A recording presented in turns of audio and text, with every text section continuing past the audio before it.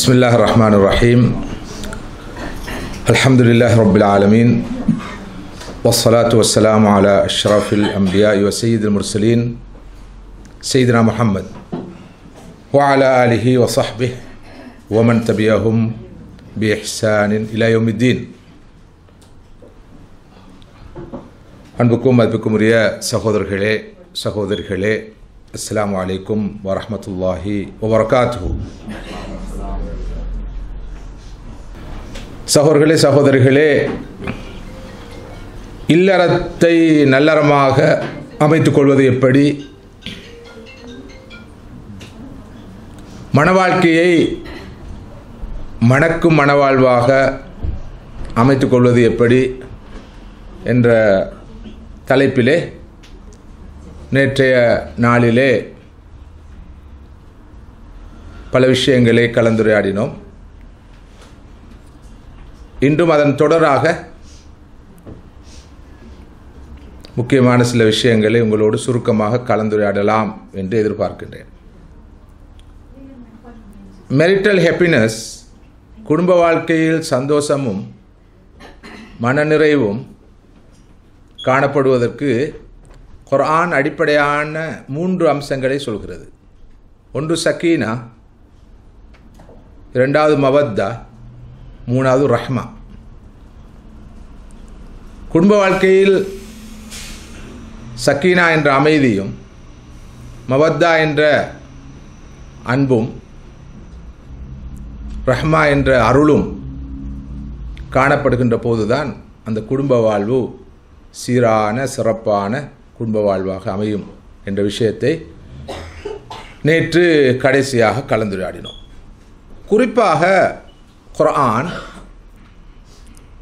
பெண்களை, அதாவது வாழ்க்கை துணைவிகளை, ஆண்கள் கணவன்மார் எவ்வாறு நடாத்த வேண்டும் என்பதை இப்படி அழுத்தமாக சொல்கிறது. How to treat your wife. وَعَاشِرُوهُنَّ بِالْمَعْرُوفِ وَعَاشِرُوهُنَّ بِالْمَعْرُوفِ. ஆண்களை பார்த்து அல்லாஹ் சொல்கிறான், தொழுமாறு சொல்கிறான், நோன்பு நோக்குமாறு சொல்கிறான், ஜகாத் கடமை நிறைவேற்றுமாறு சொல்கிறான், தன்னை திக்ரு செய்யுமாறு சொல்கிறான், தன்னுடைய கலாமை ஓதுமாறு சொல்கிறான். அதே போல அல்லாஹ் ஆண்களை பார்த்து சொல்கிறான், வாஷிருஹுன்ன பில் மஅரூஃப். பெண்களாகிய அவர்களை, மனைவிமார்களாகிய உங்களது பெண்களை நீங்கள் மஅரூஃபாக நடத்துங்கள். மஅரூஃப் மஅரூஃப் என்ற இந்த வார்த்தை, இந்த சொற்பிரயோகம் எமது கவன ஈர்ப்பை பெற வேண்டியது. நீங்கள் பெண்களை, உங்களது வாழ்க்கை துணைகளை மஅரூஃபாக நடத்த வேண்டும். பொதுவாக தமிழ் மொழியிலே நல்ல முறையில் நடத்த வேண்டும் என்று மொழிபெயர்க்கிறார்கள். இன்னும் சிலர் கைண்டாக, அன்பாக நடத்த வேண்டும் என்று மொழிபெயர்க்கிறார்கள். ஆனால் மஅரூஃப் என்ற இந்த வார்த்தைக்கு பல கருத்துக்கள் காணப்படுகின்றன. நீங்கள் உங்களது மனைவிமாரை மஅரூஃபாக நடத்துங்கள், நல்ல முறையில் நடத்துங்கள், பண்பாடாக நடத்துங்கள், அன்பாக நடத்துங்கள் என்பது மாத்திரமல்ல, அவர்களால் ஏற்படக்கூடிய கஷ்ட நஷ்டங்களை பொறுத்து கொள்ளுங்கள். சில போது ஒரு ஆணுக்கு தன்னுடைய வாழ்க்கை துணையால் சிரமங்கள் உருவாகும், கஷ்ட நஷ்டங்கள் தோன்றும். சில போது டொமஸ்டிக் வயலன்ஸ் என்று சொல்லப்படுகிற நேரத்தில் ஆண்களால் பெண்களுக்கு நடக்கிற வன்முறையைப் போலவே பெண்களாலும் ஆண்களுக்கு வன்முறை நடக்கலாம், நடக்காமல் இல்லை. அப்படிப்பட்ட பலர் இருக்கத்தான் செய்கிறார்கள். பெண்கள் தமக்கு நடந்தால் நமக்கு நடக்கக்கூடிய அந்த வன்முறையை கண்ணீர் வடித்து எடுத்துச் சொல்வார்கள். ஆண்களுக்கு அப்படி நடந்தால் அதனை அவர்களால் அப்படி எடுத்து சொல்ல முடியாது, அடக்கிக் கொள்வார்கள். இது எப்படியாக இருந்தாலும் நீங்கள் பெண்களை நல்ல முறையில் நடத்த வேண்டும் என்று சொல்கிற போது பெண்களால் வரக்கூடிய அசௌகரியங்களை நீங்கள் தாங்கிக் கொள்ள வேண்டும் என்ற பொருளும் மஅரூஃப் என்ற வார்த்தைக்கு உண்டு. என்றால் ஆண்கள் மனிதர்களாக இருப்பது போல பெண்களும் மனிதர்களே.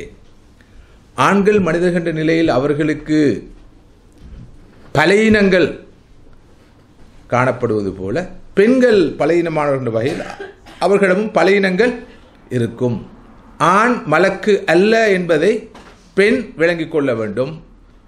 பெண் மலக்காணியத்தவானவள் அல்ல என்பதை ஆண் விளங்கிக் கொள்ள வேண்டும்.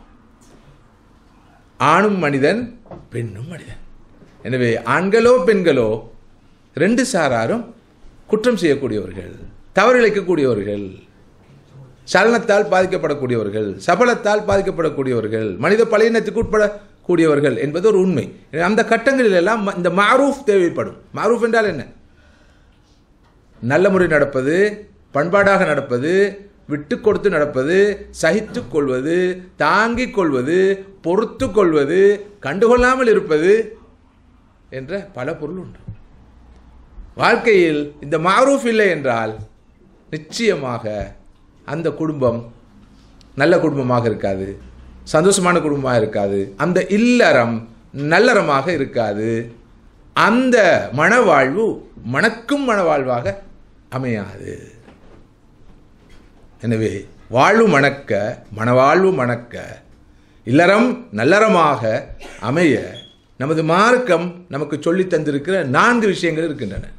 ஒன்று சக்கீனா, 2வது மவத்தா, 3வது ரஹ்மா, 4வது மஅரூஃப். அந்த மஅரூஃப் ஸ்பெஷலி ரிலேட்டட் டு விமென். ஆண்கள் பெண்கள் விஷயத்தில் மஅரூஃபாக நடக்க வேண்டும் என்பதை தான் அல்லாஹ் இங்கே வலியுறுத்தியிருக்கிறான். பெண்களை பார்த்து சொல்லப்பட்ட விஷயம் அல்ல. பெண்களை நீங்கள் ஆண்களோடு மஅரூஃபாக நடந்து கொள்ளுங்கள் என்று சொல்லவில்லை. வாஷிருஹுன்ன, மனைவிமார்களாகி அவர்களோடு, பெண்களாகி அவர்களோடு நீங்கள் மஅரூஃபாக நடந்து கொள்ள வேண்டும். ஏனென்றால் ஒப்பீட்டு ரீதியில் ஆணை விட பெண் பலவீனமானவர். பிசிக்கலி, மென்டலி, சைக்காலஜிக்கலி, உடல் ரீதியாக மனநிலையை பொறுத்தவரையில் பலவீனமானவர் என்பது ஒரு யதார்த்தம், ஒரு உண்மை. அந்த வகையில் பெண்களைத்தான் ஆண்கள் மஅரூஃபாக நடத்த வேண்டும். இது அல்லாஹ்வுடைய கட்டளை என்பதை புரிந்து கொண்ட ஒரு ஆண், ஒரு மூமின், தொழுவது எவ்வளவு முக்கியமோ, நோன்பு நோற்பது எவ்வளவு முக்கியமோ, குர்ஆன் ஓதுவது எவ்வளவு முக்கியமோ, திக்ர் ஔராது செய்வது எவ்வளவு முக்கியமோ, அதே போல தனது மனைவியை, வாழ்க்கை துணைவியை அன்பாக நடத்துவது, கருணையாக நடத்துவது, கிருபையாக நடத்துவது, நல்ல முறையில் நடத்துவது, அவளை இம்சிக்காமல் இருப்பது ரொம்ப முக்கியமானது. இருப்பது மாத்திரமல்ல, தனது மனைவியால் வரக்கூடிய இம்சைகளை தாங்கிக் கொள்வது, அதை பொறுத்து கொள்வது ரொம்ப முக்கியமான விஷயம். என்ன கேட்க போறீங்க?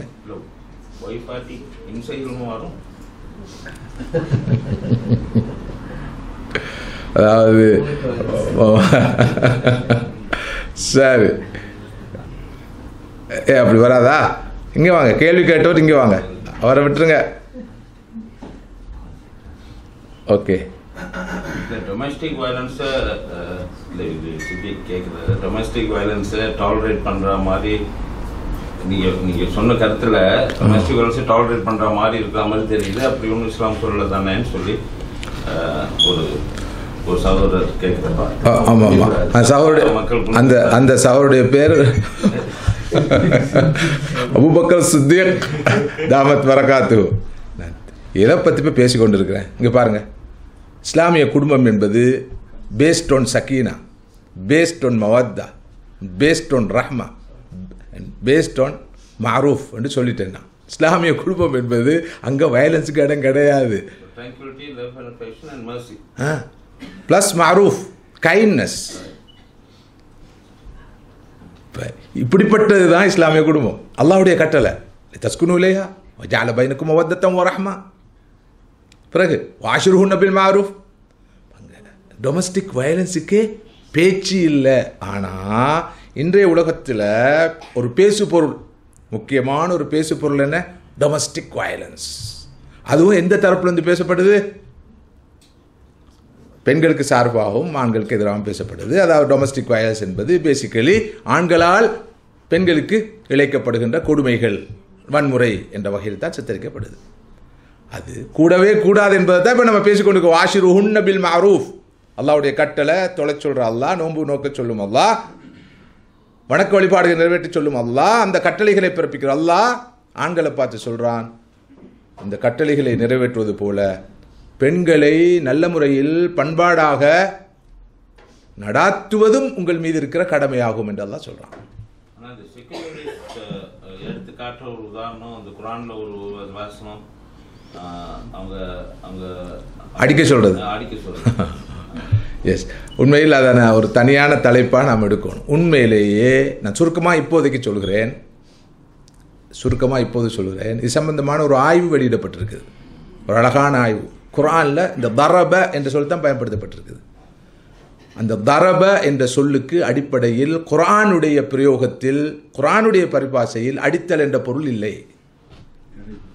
சுருக்கமாக சொல்கிறேன், சுருக்கமாக. ஆமாம் ஆமாம், அடித்தல் என்ற கருத்து அந்த வார்த்தைக்கு இல்லை என்பது முதலாவது. இரண்டாவது, அப்படித்தான் தரப என்ற அந்த வார்த்தை பிரயோகத்துக்கு அடித்தல் என்ற பொருளை கொடுத்தாலும் எப்படி அடித்தல் என்பது பற்றி ஆரம்பகால தஃப்சீர் ஆசிரியர்கள் விளக்கியிருக்கார்கள். ஒரு குச்சியினால் தட்டுவது, அடித்தலண்டா போட்டு சாத்துவது, மிதிப்பது அல்ல, அரைவது அல்ல, ஒரு குச்சியினால் இப்படி தட்டுவது. குச்சின்னா தெரியும், அது அவரது மனசை பொறுத்து. பெரிய மனசு இருந்தால் குச்சி பெருசாக இருக்கும். அதான் அந்த குச்சியுடைய அளவை கூட சொல்லியிருக்கிறார்கள். ரொம்ப சிறிய அளவிலான ஒரு குச்சி அடிப்பது என்பதுதான் பாரம்பரிய தஃப்சீர் விளக்கம். ஆனால் அண்மை கால ஆய்வுகளில் இருந்து இந்த தரப என்ற சொல்லுக்கு அடிப்படையிலேயே அடித்தல் என்ற பொருள் கொடுக்கப்பட முடியாது என்ற விளக்கம் தரப்பட்டிருக்கு. இன்ஷா அல்லாஹ் இதை நான் மனதில் படுத்துட்டு அது ஒரு கிட்டத்தட்ட ஒரு ½ அன் ஹவருக்கு அந்த விஷயத்தை விளங்கப்படுத்தலாம். அந்த தரப என்ற பிரயோகம் குர்ஆனில் எப்படி இடம்பெற்றிருக்குது, அதனுடைய கருத்துக்கள் என்ன, இந்த இடத்தில் அது எந்த கருத்தில் பிரயோகிக்கப்பட்டிருக்கின்ற விஷயத்தை விளங்கப்படுத்தலாம்.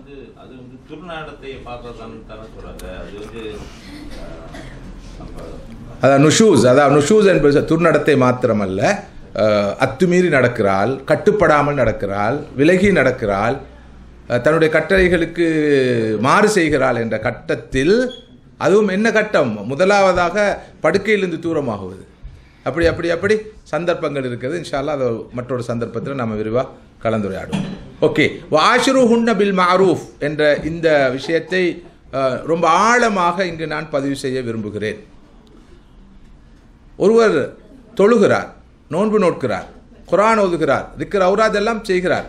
ஆனால் தனது மனைவிமாரை மாரூஃபாக, நல்ல முறையில், பண்பாடாக, அன்பாக நடத்துவதில்லை என்றால் அவர் மிகப்பெரிய பாவத்தை இழைக்கிறார். அல்லாஹ்வுக்குள்ள கடமைகள் நிறைவேற்றப்படுவது போல அடியார்களுக்குள்ள கடமைகள் நிறைவேற்றப்பட வேண்டும். அடியார்களுக்குள்ள கடமைகளில் மிக முக்கியமான இடத்தை வகிக்கின்ற 2 கடமைகள் இருக்கின்றன. ஒன்று தாய்க்குள்ள கடமைகள், தாய்க்கும் தந்தைக்கும் பெற்றோருக்குள்ள கடமைகள்.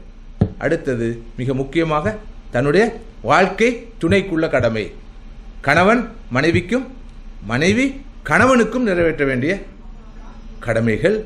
ஹுக்கூக்குல் இபாத், அடியார்கள் தொடர்பான கடமைகளில் முக்கியத்துவம் பெறுகின்ற கடமைகள் என்பது ஆழமாக புரியப்பட வேண்டும். இந்த இல்லறம் நல்லறமாக அமைவதற்கு, மணவாழ்வு மணப்பதற்கு ஆரம்பத்திலேயே சில நிலைப்பாடுகள் எடுக்க வேண்டியிருக்குது. இப்போ நான் இந்த விஷயங்களை சொல்லும்போது நீங்கள் யோசிப்பீங்க, இப்போ என்ன பண்ணுறது என்று. இப்போ தான் எல்லாம் செஞ்சு முடிஞ்சாச்சு, நடந்து முடிஞ்சாச்சு, இப்போ என்ன பண்ணுறது என்று சொல்லுவேன். ஆமாம், டூ லேட், இப்போ டேமேஜ் நடந்து முடிஞ்சாச்சு என்று நீங்கள் யோசிக்கலாம். ஆனால் நாம் கலந்துரையாட போகிற விஷயங்கள் நமக்கு 2 வகையில் பிரயோசனமாக அமையும். ஒன்று இப்போது நமது நடத்திய சீர் செய்து கொள்வதற்கு, சரி எஞ்சியுள்ள காலத்தை, பேலன்ஸ் உள்ள காலத்தை இந்த குவாலிட்டிஸை, இந்த தன்மைகளை ஓரளவு ப்ராக்டிஸ் பண்ணுவோம், நிலைப்பாட்டுக்கு வர்றதுக்கு உதவும். அதை விட முக்கியமாக நம்முடைய இளம் தலைமுறையினரை, அடுத்த தலைமுறையினரை, நமது எதிர்கால தலைமுறையினரை, நமது ஆண் பிள்ளைகளை, பெண் பிள்ளைகளை சரியாக வழிநடாத்துவதற்கும் அவர்களுக்கான துணை தெரிவிலே மிக விழிப்பாக இருப்பதற்கும் கண்டிப்பாக இது உதவும். எனவே அத்தா முதல் அண்ணா வரை, தம்பி வரை எல்லோருக்கும் இது உதவும். அடுத்தவருக்கு நாம் அந்த வகையில் கைட் பண்ணக்கூடியதாக இருக்கும். பஸ் இந்த பெஸ்ட் லைஃப் பார்ட்னர், இந்த ஐடியல் லைஃப் பார்ட்னர் யார், அவருக்குள்ள தன்மைகள் என்ன என்ற விஷயம் ரொம்ப முக்கியமான விஷயம். நமது மார்க்கம் அதில் ரொம்ப வெரி ப்ராக்டிக்கல், ரொம்ப ப்ராக்டிக்கலாக இருக்குது. நடைமுறை சாத்தியம் இல்லாத விஷயங்களை தீன் சொல்லாது. நம்ம தீனுடைய அந்த ஸ்பெஷல் கேரக்டரிஸ்டிக்ஸில் ஒன்று தான் அல் வாக்கையா, வெரி ப்ராக்டிக்கல். ஸோ அந்த வகையில் ஹிதாயத் என்ன யோசிக்கிறீங்க? கொஞ்சம் பாருங்கள், இது ஓகேயான்னு சொல்லி. டூ லேட் இல்லை, ஓரளவு செக் பண்ணலாம் இல்லையா? அது ஆமாம், டிக் பண்ணலாம். இப்போ ஓகே ஓகே ஓகே, அப்படி தான் இருக்கும். பாருங்கள் ஹிதாயத் மாஷா அல்லாஹ் எப்படி பர்சனாலிட்டி. முன்பெல்லாம் நான் இப்படி சொன்னால் அப்படி ஒரு ஓரங்க நாடகமே நடத்துவான், ஆடி அசைஞ்சு. இப்போ ரொம்ப ஸ்மார்ட். ஆமாம், இதுக்கு தான் சொல்லுவோம் நம்ம கிமு கிபி தீமு தீபி, கிறிஸ்துக்கு முன் கிறிஸ்துக்கு பின், திருமணத்துக்கு முன் திருமணத்துக்கு பின். அதுக்கு முன்னால் என்னுடைய விசேட தர்பியத்தை அவருக்கு கிடைச்சிச்சு. அது தெரியுமா உங்களுக்கு எல்லாருக்கும்? ஆமாம், அவருக்கு இல்லை, வர முயற்சி செஞ்சார், வர கிடைக்கல. சரி, மாஷா அல்லாஹ். ஓகே, இப்போ பெஸ்ட் லைஃப் பார்ட்னரை தெரிவு செய்வதற்கு முதலாவது அம்சம் தான் health. Physical health, mental health. அதை பார்க்காம கல்யாணம் முடிச்சுட்டு இல்லறம் நல்லறமாக அமைய வேணும். Especially mental health. இதை ஒழுங்காக பார்க்காம, செக் பண்ணாமல், வெறும் வெளிக்கவர்ச்சியை, புறக்கவர்ச்சியை மாத்திரம் வச்சு, அல்லது வேறு வகையான குடும்பம், செல்வம், இப்படியான விஷயங்களை வச்சு திருமணம் முடிச்சுட்டு பிறகு நிச்சயமாக சிரமப்பட வேண்டி இருக்கும். எனவே ரொம்ப முக்கியமான விஷயந்தான் ஹெல்த்தை பார்க்கறது. Physical health and mental health, உடல் ஆரோக்கியம், அதே போல் உள ஆரோக்கியம். இந்த ரெண்டு விஷயங்களும் ரொம்ப முக்கியமான விஷயங்கள். அதுவும் குறிப்பாக இந்த காலத்தை பொறுத்தவரையில் ஃபிசிக்கல் ஹெல்த்தும் பார்க்கப்படணும், மென்டல் ஹெல்த்தும் பார்க்கப்படணும். ஃபிசிக்கல் ஹெல்த்னு சொல்லும்போது இன்றைக்கு பயங்கரமான நோய்கள் இருக்குது. அந்த நோய்கள் சாதாரண நோய்கள்லேருந்து HIV வரைக்கும் இருக்குது. இது ஒரு ரியாலிட்டி. எனவே கண்டிப்பாக இது இதை பார்க்கப்படணும். எனவே தான் சில நாடுகளில் திருமணம் முடிக்கிறதுக்கு முன்னால், அதாவது பிளட் டெஸ்ட் பண்ணப்படுது, ரிப்போர்ட், அவருடைய உடல்நிலை தொடர்பான, ஃபிசிக்கல் ஹெல்த் தொடர்பான ரிப்போர்ட் இப்போது கண்டிப்பாக சமர்ப்பிக்கப்பட வேணும். மார்க்க கண்ணோட்டத்தில் அதில் எந்த பிரச்சனையும் இல்லை, கண்டிப்பாக அது பார்க்கப்படணும். இங்கெல்லாம் தவக்குள் சரி வராது, அல்லாஹ் போதுமானவன் சொல்லி வாழ்க்கை துணையை தெரிவு செய்ய ஆகாது. அடுத்தது மென்டல் ஹெல்த். குறைஞ்சபட்சம் இன்றைக்கு உலகத்தில் ஒவ்வொரு 5 பேர்லேயும் ஒரு ஆள் மென்டலாக இருக்கிறார், மென்டல் இல்னஸால் பாதிக்கப்பட்டிருக்கார். 5 பேர்னு சொன்னால் இந்த இடத்துல எவ்வளோ பேர் இருக்குன்னு பார்த்தா அதில் பார்த்துடலாம் உடனடியாக. அது குறைஞ்சபட்சம், அது குறைஞ்சபட்சம். இது ஒரு பிட்டர் ட்ரூத், ஒரு பிட்டர் ரியாலிட்டி. இது ஒரு கசப்பான யதார்த்தம், உண்மை. குறைஞ்சது 4 பேரில் ஒரு ஆளுக்கு மென்டல் ஹெல்த் இருக்குது, இந்த மென்டல் இல்னஸ் இருக்குது. அதாவது மனோ ரீதியான நோய்கள் காணப்படுகின்றன. இது ஒரு யதார்த்தம். இவற்றையெல்லாம் மிகச்சரியாக நாம் முதலாவது உறுதி செய்து கொள்ள வேண்டும், வாழ்க்கை துணையை தெரிவு செய்வதில்லை. அப்போ தான் குதூகலமான குடும்ப வாழ்வு கிட்டும். அப்போதுதான் மனவாழ்வு மணக்கும், இல்லறம் நல்லறமாக அமையும். அதுதான் ஹெல்த். அதில் மென்டல் அக்கோர்டன்ஸ் ரொம்ப முக்கியமான விஷயம். Social aspects பார்க்கப்படணும். இது ரொம்ப முக்கியமான விஷயம். நிச்சயமாக அல்லாஹு தாலா இந்த உலகத்தில் மனிதர்களை ஷுஊப், கபாயில், நேஷன்ஸ், ட்ரைப்ஸாக படைத்திருப்பது போல தராதரங்களை கொண்ட நிலையில் படைத்திருக்கிறான். பல தராதரங்களை கொண்ட நிலையில் படைத்திருக்கிறான். அதன் காரணத்தினால் ப்ராக்டிக்கலி இந்த குடும்பம் என்ற விஷயம் ரொம்ப முக்கியம். குடும்பம் மாத்திரம் இல்லை, நாடு முக்கியம், இனம் முக்கியம், கல்ச்சரும் முக்கியம்.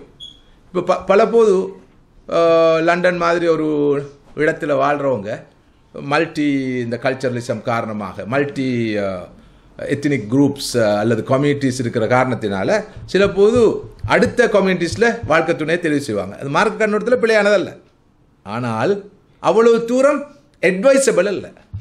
என்னண்டா என்னதான் சொன்னாலும் அல்லாஹு தாலா நேஷன்ஸாக ட்ரைப்ஸாக எத்னிக் குரூப்ஸாக மனிதர்களை படைச்சிருக்கிறான். இனம் குலம் கோத்திரம் என்று படைச்சிருக்கிறான். சில போது கலாச்சாரத்தில் ரொம்ப நெருக்கமான 2 சமூகங்களை சொல்லுங்கள். Sri Lankan Muslims, Tamil Nadu Muslims. மொழியால், கலாச்சாரத்தால், பண்பாட்டால், அஹ்லு சுன்னா வல் ஜமாஅ என்ற வகையில், ஷாஃபி மதஹபுடைய செல்வாக்கு கொஞ்சம் அதிகம் என்ற வகையில், அல்லது 2வது ஹனஃபி மதஹபுடைய செல்வாக்கு அதிகம் என்ற வகையில், இப்படி அடுத்தது ஜியோ பொலிட்டிக்ஸ், அடுத்தது லொக்கேஷன், இவற்றையெல்லாம் பார்க்கிற போது தமிழ்நாட்டு முஸ்லீம்களுக்கும் ஸ்ரீலங்கா முஸ்லீம்களுக்கு இடையில் ஒப்பீட்டு ரீதியில் உறவு அதிகம், நெருக்கம் அதிகம். என்றாலும் அங்கும்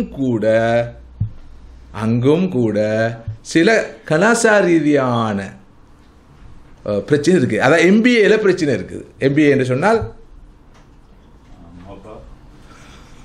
அந்த எம்பிஏ இல்லை, MBA master of business administration அல்ல.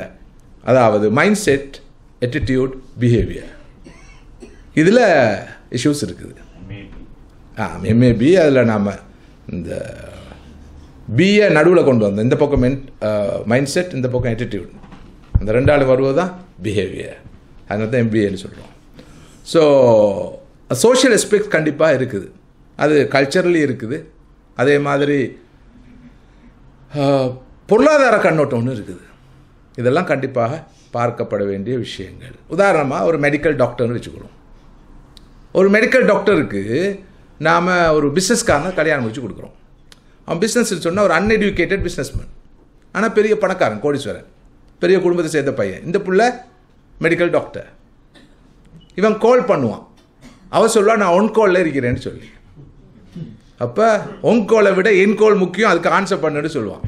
அவனுக்கு இந்த ஒன் கோல்லாம் வழங்காது. என்னடி ராவ் 12 மணிக்கு ஒன் கோலா, யார்கிட்ட கோல் இருக்கிறேன் போட்டு சொல்லி இங்கே ஹசரத்திட்ட வந்து உடனடியாக ஒரு முடிவு கட்டுங்க, அவன் ஒன் கோல் இருக்கிறார் ராவ் 12 மணிக்கு பிரச்சனையாக போகும். ஏன்னா அவனுக்கு தெரியாது. அப்போ அங்கே என்ன நடக்குது? அந்த உடன்பாடு இல்லா நிலைமை வருவதற்கு என்ன காரணம்? இந்த சோஷியல் எஸ்பெக்ட்ஸ். ஜைனப் பின்த் ஜஹஷ் ரலியல்லாஹு அன்ஹாவை திருமணம் முடித்திருந்தவர்கள் யார்? ஆண்களுக்கு தெரியாது. ஜெயித் ரலியல்லாஹு அன்ஹு. ஆனால் 2 பேருக்கும் இடையில் அந்த தெரியுமா? பெரிய விஷயம். அந்த திருமணம் லேட்டாகி தான் வருது, அவங்க சொன்ன பிறகு. திருமண உறவு நிலைக்கு இல்லை, ஆரோக்கியமாக அமையலை. அதுக்கான ரொம்ப முக்கியமான காரணம் சோஷியல் எஸ்பெக்ட். அதாவது ஜைனப் ரலியல்லாஹு அன்ஹா அவர்கள் குறைஷி குலத்தை சேர்ந்த, உயர் குலத்தை சேர்ந்த, பெரிய குடும்பத்தை சேர்ந்த ஒரு பொண்ணு. ஜெயித் ரலியல்லாஹு அன்ஹு அவர்களுக்கு அப்படிப்பட்ட ஒரு பின்புலம், குடும்ப பின்னணி இருக்கவில்லை. அதாவது சோஷியலி அவர்கள் ஒரு கீழ்மட்ட மனிதர். இது சஹாபா சமூகம். யாருடைய சமூகம்? ரசூலுல்லாஹ்வுடைய சமூகம். ரசூலுல்லாஹ்வுடைய பாசறையில் உருவாக்கப்பட்ட, புடம்போடப்பட்ட, நெறிப்படுத்தப்பட்ட, வழிபடுத்தப்பட்ட சமூகம், பக்குவமான சமூகம். அங்கு கூட மனிதன், அந்த ஹியூமன், அந்த நேச்சர் வேலை செய்யத்தான் செய்யும். அது தவிர்க்க முடியாத விஷயம், ஒரு யதார்த்தம். எனவே தான் அந்த வாழ்க்கை தொடரல. கடைசியில் தலாக்கில் முடிஞ்சு யார் கல்யாணம் முடிச்சது? ரசூலுல்லாஹி ஸல்லல்லாஹு அலைஹி வஸல்லம். அதுதான் அமைஞ்சு. ஏண்டா 2 பேரும் ஒரே குடும்பத்தை சேர்ந்தவங்க. நான் ரசூலுல்லாஹ்வுடைய நெருக்கமான உறவினராக அவர்கள் இருந்தார்கள். எப்படியோ இதுவும் கண்டிப்பாக கவனத்தில் கொள்ளப்பட வேண்டும். மார்க்கத்தை வெறும் தியரிட்டிக்கலாக மாத்திரம், ஃபிலோசபிக்கலாக மாத்திரம் நாம் பார்க்கக்கூடாது. மார்க்கத்துடைய தியரி பக்கம் பார்க்குற மாதிரி ப்ராக்டிக்கல் பக்கமாக ரொம்ப பார்க்கணும். சில போது நாம் மார்க்கத்தை ப்ராக்டிக்கலாக பார்க்காத காரணத்தினால மார்க்கம் விகாரமாக மாறுவதுண்டு.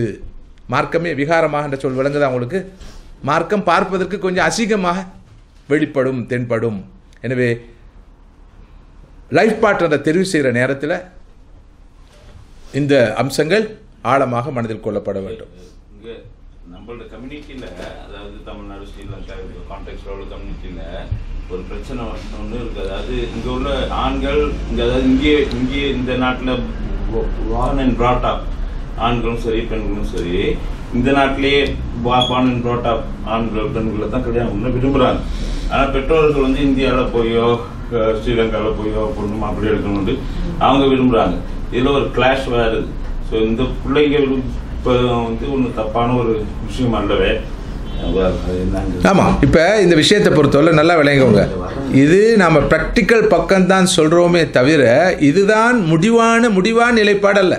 அதாவது மார்க்கம் நமக்கு தரக்கூடிய கைட்லைன்ஸ் ஒன்று இருக்குது, மார்க்கத்துடைய கம்பல்சரி கொமாண்ட்ஸ், அது கண்டிப்பாக அப்படித்தான். இன்னொன்று இருக்குது மார்க்கம் நமக்கு தரக்கூடிய வழிகாட்டல்கள். இந்த விஷயத்தில் ஹார்ட் அண்ட் ஃபாஸ்ட் கிடையாது. ஆனால் இவற்றை கவனத்தில் கொண்டா வாழ்க்கை ரொம்ப ப்ராக்டிக்கலாக பார்க்குற நேரம் ரொம்ப சக்ஸஸ்ஃபுல்லாக அமையும். ஆனால் விதிவிலக்காக சில விஷயங்களை நாம் கவனித்துக்கொள்ள முடியாமல் இருக்கும். அது பிரச்சனையே இல்லை. உதாரணமாக இந்த பேச்சு இப்படி இருக்கக்கூடாது ஏண்டா நாம் அப்படி பழகிட்டோம். இப்போ சொன்னால் அப்படி தான், அதுக்கு மாற்றமானது பிள்ளை இல்லை. 1 1 2 இல்லை, மேத்ஸில் தான் அது 1 1 2. சோஷியல் சயின்ஸில் அப்படி இல்லை, ரொம்ப ஃப்ளெக்சிபிளாக தான் பார்க்கணும். உதாரணமாக அவர் என்ன சொல்லிட்டு போனான்னு சொன்னால், அப்போ தமிழ்நாட்டு மக்கள் ஸ்ரீலங்காவில் கல்யாணம் முடிக்கக்கூடாது, இப்போ பிடிச்ச கல்யாணத்துக்கு என்ன தீர்ப்புண்டெல்லாம் கேட்க ஆரம்பிச்சிடுவானோ. அந்த பிரச்சனை ஒன்றும் கிடையாது. நம்ம என்ன சொல்ல வரோம்டா, இந்த லைஃப் பார்ட்னரை தெரிவு செய்கிற நேரம் நிறைய விஷயங்களை ரொம்ப ப்ராக்டிக்கலாக நம்ம பார்க்கணும். பார்த்தா தான் அந்த வாழ்க்கை ரொம்ப சக்ஸஸ்ஃபுல்லாக அமையும். ஆனால் ப்ராக்டிக்கலாக பார்க்குற போதே சில எக்ஸெப்ஷன்ஸ், விதிவிலக்குகள் நிச்சயமாக இருக்கும். 10 விஷயங்களை எதிர்பார்ப்போம், அதில் 7 விஷயங்கள் தான் ஓகேயாக இருக்கும். நிச்சயமாக 10 விஷயம் ஓகேயாக இருக்காது, 6 ஓகேயாக இருக்கும். அது ஓகே பண்ணப்படணும். 10 ஒரு நாளும் ஓகேயாக இருக்காது என்பது பெரிய ஒரு ரியாலிட்டி. ஸோ அந்த வகையில் உதாரணமாக சில விஷயம் மெண்டேட்டாக இருக்கும். உதாரணமாக இந்த மென்டல் ஹெல்த்துன்றது கண்டிப்பாக அதை நம்ம இக்னோர் பண்ண முடியாது. பரவாயில்ல, நானும் கொஞ்சம் மென்டல் கேஸ் தான், அதனால் அவங்க இருந்தால் 100 நாளாக 100 ஒளிக்கு மேல் ஒளியாக பிரகாசுக்கு மேலே பிரகாசமாக இருக்கணும். அந்த குடும்பம் குதூகலமான குடும்பமாக இருக்குமா, அங்கே நல்லறத்தை பார்க்கலாமா, அந்த வாழ்வு மணக்குமா, அது பயங்கர கசக்கிற ஒரு வாழ்க்கையாக தான் இருக்கும். எக்கானமி எடுங்க, எக்கானமி பார்க்கப்படணும். அதாவது குறிப்பாக கணவனுடைய தொழில் என்ன, வருமானம் என்ன, ஒரு குடும்பத்தை காப்பாற்றக்கூடிய அளவுக்கு வாழ்வாதாரம் அவரிடம் இருக்கிறதா என்பது பார்க்கப்படணும். ஆனால் சில போது அதை பார்க்க வேண்டிய தேவை இருக்காது. அதை விட ப்ளஸ் விஷயங்கள் நிறைய இந்த பக்கமாக இருக்கும். எந்த அளவுண்டா, பொண்ணுடைய வாப்பா யோசிப்பார், இல்லை நான் அந்த பையன் நல்ல பையன், அவன் ரொம்ப ஹெல்த்தியான ஆள், மென்டலி ஓகேயான ஆள், சோஷியல் ஸ்டேட்டஸ் எல்லாம் இருக்குது, நல்ல எடியூகேட்டட், நல்ல பையன், தொழில் இல்லை, நோ ப்ராப்ளம், நான் தொழில் கொடுக்குறேன் என்ற நிலைப்பாட்டுக்கு வரலாம். இது அவ்வளவும் ப்ராக்டிக்கலாக பார்க்கப்பட வேண்டிய விஷயங்கள். இவற்றையெல்லாம் பார்க்கக்கூடாது மார்க்கம் சொல்லவில்லை. இவற்றையெல்லாம் கவனத்தில் கொள்ளப்படுகிற போதுதான் அந்த வாழ்க்கை அழகான வெற்றிகரமான வாழ்க்கையாக இருக்கும். அடுத்ததாக மிக முக்கியமாக பார்க்க வேண்டிய இன்னொரு விஷயம் இருக்குது. நேற்று நாம் இந்த பர்பஸ் ஆஃப் நிக்காக பற்றி பேசினோம், நிக்காவுடைய நோக்கங்கள் என்ன என்று பேசினோம். அதில் மிக முக்கியமான ஒரு விஷயம்தான் குழந்தை பாக்கியம். அப்போ ஆணோ பெண்ணோ குழந்தைகளை பெற்று எடுக்கக்கூடிய அந்த தன்மை அவரிடம் இருக்கிறதா என்பதை உறுதிப்படுத்திக் கொள்வது எந்த வகையிலும் மார்க்க கண்ணோட்டத்தில் பிழையானது அல்ல.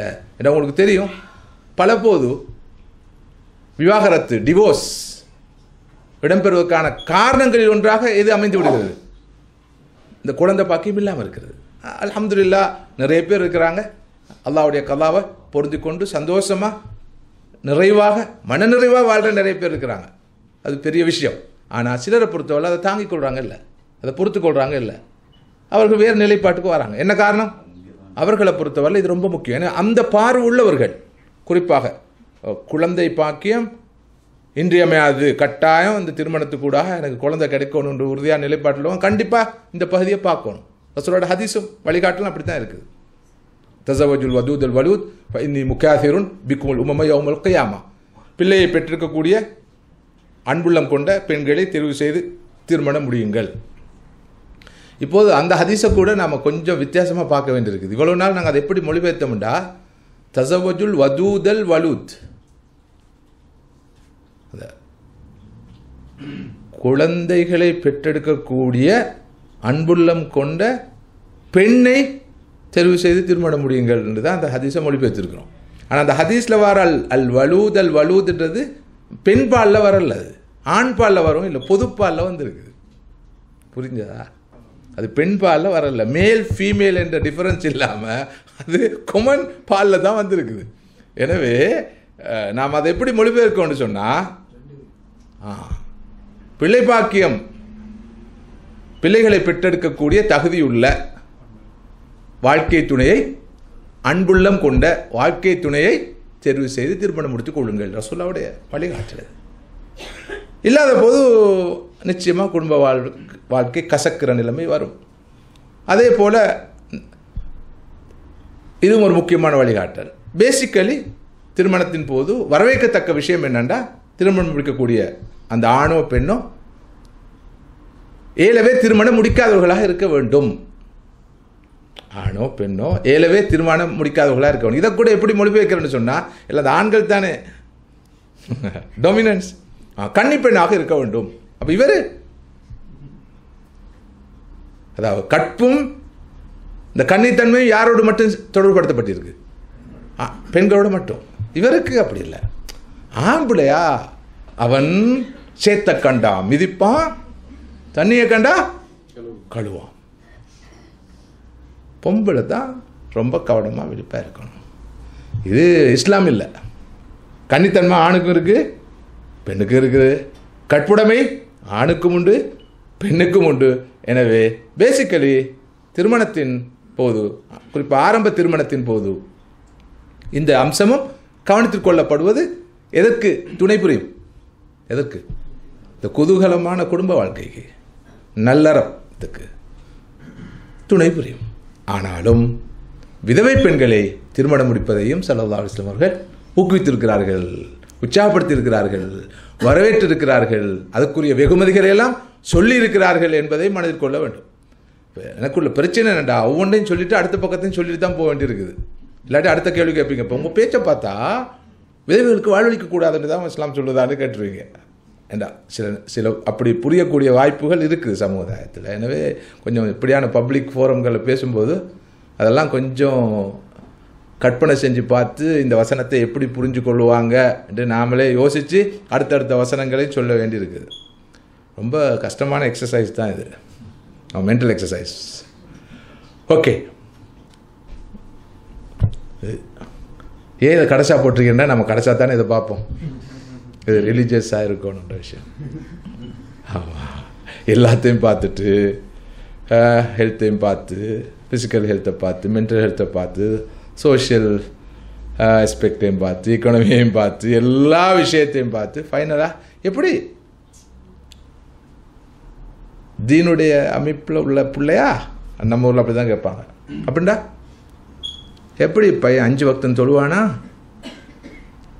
அப்படின்னு கேட்கும்போது அதுக்கு பதில் ஒன்று சொல்லுவான், நல்ல பிள்ளை, ஜும்மாவும் மிஸ் பண்ணவே மாட்டான். அப்போ பரவாயில்ல, தொழுவான், தெரியாதா? யங் பாய் கொஞ்சம் பொடுப்போக்காக இருப்பான், அவ்வப்போது தொழுவான், அப்போ நல்ல பிள்ளைன்னு தீர்மானிப்பாங்க. ஆனால் இஸ்லாமிக்கலி குடும்ப வாழ்வு வெற்றிகரமாக அமைய, நாம் எதிர்பார்க்கிற நல்லறமாக அமைய இன்றியமையாத விஷயம்தான் இந்த விஷயம். நாம் மற்ற எல்லா விஷயங்களையும் விட்டு கொடுக்கலாம், கண்டுகொள்ளாமல் இருக்கலாம், டொலரேட் பண்ணலாம். ஆனால் இந்த விஷயம்தான் பல போது நமது வாழ்க்கையை, குடும்ப வாழ்க்கையை நச்சுத்தன்மை கொண்ட வாழ்க்கையாக மாற்றுகிறது என்ற இந்த தன்மை இருந்தால், ஒருவர் ரிலிஜியஸாக இருந்தால், அல்லாஹ்வை பயப்படக்கூடியவராக இருந்தால், மார்க் அடிப்படை நான் வாழ வேணும் என்ற தன்மை இருந்தால் ரொம்ப சிம்பிள் ஹேண்ட்லிங். உதாரணமாக, ஒரு கணவனுக்கு மனைவிக்கு மேலே பிரச்சனை. மனைவி சொல்கிறா, இவர் குடும்பப்படுத்துகிறாரு, குறைஞ்சது வேர்பல் அபியூஸ் இருக்குது, இவர் வார்த்தைகளால் என்னை ரொம்ப இம்சிக்கிறார் என்று சொல்லப்படுகிற போது, ஒரு கவுன்சிலிங் செய்பவர் நீண்ட பயான் எல்லாம் பண்ண வேண்டிய அவசியம் இல்லை. ரிலீஜியஸாக இருந்தால், அல்லாஹ் ரசூலுக்கு பயப்படக்கூடிய ஆளாக இருந்தால், கணவன் மனைவி ஒரு பிரச்சனை, கண்டிப்பாக பிரச்சனை வரும். சந்தேகம் எல்லாம் பிரச்சனை வரும். நீங்கள் பிழையாக வழங்கிறாதீங்க. இந்த வழிகாட்டல் எல்லாம் பின்பற்றினா இன்பமயமான வாழ்க்கை, சந்தோஷமயமான வாழ்வு, முரண்பாடே இல்லாத, பிரச்சனையே இல்லாத ஒரு வாழ்வு கிடைக்கும் என்பது உண்மையும் அல்ல, யதார்த்தமும் அல்ல, அது நடக்கக்கூடிய காரியமும் அல்ல. அல்லாஹ் அந்த நிலையை யார் யாருக்கும் கொடுத்து அருள் புரிவானாக. நிச்சயமாக வரும். ஆனால் இந்த தன்மைகள் பேணப்பட்டிருந்தால், கவனத்தில் கொள்ளப்பட்டிருந்தால், வாழ்க்கை துணையை தெரிவு செய்கிற போது இந்த விஷயங்கள் பார்க்கப்பட்டிருந்தால் பிரச்சனைகள் ரொம்ப மினிமமாக இருக்கும். இல்லாமல் இருக்கும், மினிமமாக இருக்கும். பிரச்சனைகள் உருவானாலும் அந்த பிரச்சனைகளை ரொம்ப இலகுவாக தீர்க்கலாம். இந்த கடைசி விஷயம் இருந்தால், அதாவது அந்த கணவன் மனைவி அல்லாஹ்வுக்கு பயந்தவர்கள். அந்த வகையில் தான் ஒரு உதாரணம் சொன்னேன். ஒரு கணவன் மனைவி ஒரு பிரச்சனையை கொண்டு வராங்க, என்னிடம் கொண்டு வராங்கன்னு வச்சுக்கோங்க. மனைவி சொல்கிறா, இவர் என்ன கடுமையாக இம்சிக்கிறாரு, ரொம்பவே தொல்லை தராரு, தொந்தரவு பண்ணுறாரு, என்னால் தாங்க முடியலை. இப்போ நான் முதலாவது என்ன கேட்போண்டா, இவர்கிட்ட ஒன்றையும் கேட்க மாட்டோம், இவரோட சேலரி எவ்வளோன்னு கேட்க மாட்டோம், இவரோட எஜுகேஷன் எந்த தரத்தில் இருக்குன்னு நம்ம கேட்க மாட்டோம். என்ன கேட்போம்னு சொன்னால், இவர் ஒரு ப்ராக்டிஸிங் ஆளா, அல்லாஹ் ரசூலை பயந்து நடக்கக்கூடிய ஆளா, என்னை விடவும் ரொம்ப ரொம்ப பேணுதலான ஆள், நேரத்துக்கு தொழக்கூடியவர், குர்ஆனை ஓதக்கூடியவர், ஹலால் ஹராத்தை பேணக்கூடியவர், அல்லாஹ்வை பயந்தவர், நபி வல்ல தன் வாழ்க்கையை அமைச்சு கொள்ள வேணும் என்பது ரொம்ப விழிப்பான ஆள். பலர் ரெண்டு இதை சொல்லியிருக்கிறாங்க. இப்போ பிரச்சனையே இல்லை, அந்த ஆளை ஹேண்டில் பண்ணுறதுக்கு எதுவும் அவசியம் இல்லை. வாஷிருஹுன்ன பில் மாரூஃப் என்ற அந்த குர்ஆன் வசனம் இருக்குது, பெண்களை நீங்கள் நல்ல முறையில் பண்பாடாக நடத்துங்கள் என்று அல்லாஹ்வுடைய அந்த கட்டளையை மாத்திரம் அவருக்கு விளக்கினால், வழங்கப்படுத்தினால் போதுமானது. அவர் பேக் டு நார்மல் வந்துடுவார். ஸல்லல்லாஹு அலைஹி வஸல்லம் வாழ்க்கையிலேருந்து 2 ஹதீஸுகளை எடுத்து சொன்னால் போதுமானது, நிகழ்வுகள் எடுத்து சொன்னால் போதுமானது. அவர் கண்ணீர் வடிச்சிட்டு சொன்னவரிடம் மன்னிப்பு கேட்டுட்டு தன்னை மனைவிட்டையும் போய் மன்னிப்பு கேட்பார். எந்த ஒரு ஈகோவும் அவரை பொறுத்தவரை தொழில்படாது. ஆனால் இந்த பின்னணி இல்லாத ஆணோ பெண்ணோ, அதாவது மார்க்க பின்புலம் இல்லாத, தீனுடைய பின்புலம் இல்லாத ஆணோ பெண்ணோ, எவ்வளவு படித்தவராக இருந்தாலும், பேராசிரியராக, பெருந்தகையாக, பூச்சிஜீவியாக, துறைசார் நிபுணராக இருந்தாலும் அவரை ஹேண்டில் பண்ணுறது ரொம்ப ரொம்ப கஷ்டம். எதை பேசினாலும் அதுக்கு அவர் பதில் சொல்லுவார், அப்படி இல்லாது இப்படின்வார். ஆனால் தீன் இருந்தால் மட்டும் அல்லாஹ்வுடைய கிருபையினால் ரொம்ப இலகுவாக ஹேண்டில் பண்ணக்கூடியதாக. கொஞ்சம் வம்பு பண்ணினாலும், கொஞ்சம் வம்பு பண்ணலாம் மனுஷன்ற வகையில், அதுக்கு கூட ஒரு விளக்கம் சொல்கிறதுக்கு அவர் முயற்சிக்கலாம். என்றாலும் எண்ட் ஆஃப் த டே அவர் கண்டிப்பாக கட்டுப்படுவார். எனவே இங்கு நான் அழுத்தமாக வலியுறுத்தி சொல்ல விரும்புகிற விஷயம், நமது குடும்ப வாழ்க்கையில், நம்முடைய மன வாழ்க்கையில், இல்லற வாழ்க்கையில் சந்தோஷம் வருவதற்கு, நிம்மதி வருவதற்கு, பொருளாதாரத்தை விட, சமூக அந்தஸ்தை விட, ஏனைய மெட்டீரியல் அம்சங்களை விட அதிகூடிய முக்கியத்துவம் பெற வேண்டிய விஷயம்தான் இந்த தீன் சார்ந்த விஷயம், மார்க்கம் சார்ந்த விஷயம். ஸல்லல்லாஹு அலைஹி வஸல்லம் அவருடைய ஹதீஸ் உங்கள் எல்லோருக்கும் பரிச்சயமானது. துன்கஹுல் மர்அத்து லிஅர்பா, லிமாலிஹா வலி ஜமாலிஹா வலி ஹசபிஹா வலி நசபிஹா ஃபத்ஃபர் பிதாத்தி தீன் தரிபத் யதாக். ஒரு பெண்ணை இந்த ஹதீஸில் பெண்ணுண்டே தெளிவாக சொல்லியிருக்கிறாங்க. ஒரு பெண்ணை பல காரணங்களுக்காக திருமணம் முடிப்பார்கள். அவளிடம் இருக்கிற செல்வத்துக்காக, அவளது அழகுக்காக, அவளுடைய குடும்ப கௌரவத்துக்காக, பரம்பரைக்காக எல்லாம் திருமணம் முடிப்பார்கள். இதுதானே ப்ராக்டிக்கலாக நடக்கும். எதை பார்ப்பாங்க? அழகை பார்ப்பாங்க, பொருளாதார நிலையை பார்ப்பாங்க. எந்த அளவு பார்ப்பாங்கன்னு சொன்னால் இப்படி கூட சொல்லுவாங்க, உன்னுடைய தகப்பனார் ஏழையாக இருப்பது, வசதி குறைந்தவராக இருப்பது உன்னுடைய தவறு அல்ல, பிழை அல்ல, அது பை சான்ஸ், அல்லாஹ்வுடைய நாட்டம். வாப்பா பொருளாதாரத்தில் கொஞ்சம் பின்னடைந்த நிலையில் இருக்கிறார். ஆனால் உன்னுடைய மாமனார் கஷ்டவாளியாக இருந்தா, பொருளாதாரத்தில் வீக்காக இருந்தால் அது உன்னுடைய மோட்டுத்தனம், முட்டாள்தனம். பை சாய்ஸ் அப்போ பொண்ணை பார்க்க முந்தி மாமாவை பார்க்கணும். அவரோட வசதி எப்படி இருக்குது, நல்ல பொருளாதாரம் இருக்குதா, நல்ல வளம் இருக்குதா என்று பார்த்துக்கொள்ளணும் என்று தமாஷாக சொல்கிற அளவுக்கு தான் அந்த விவகாரம் இருக்குது.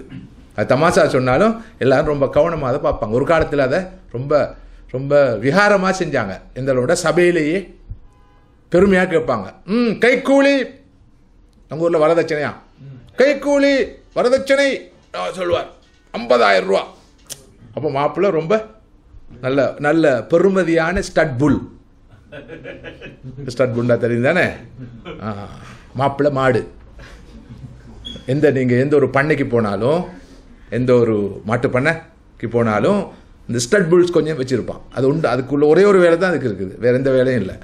அதுதான் ஸ்டட் புல்லுன்னு சொல்கிறது.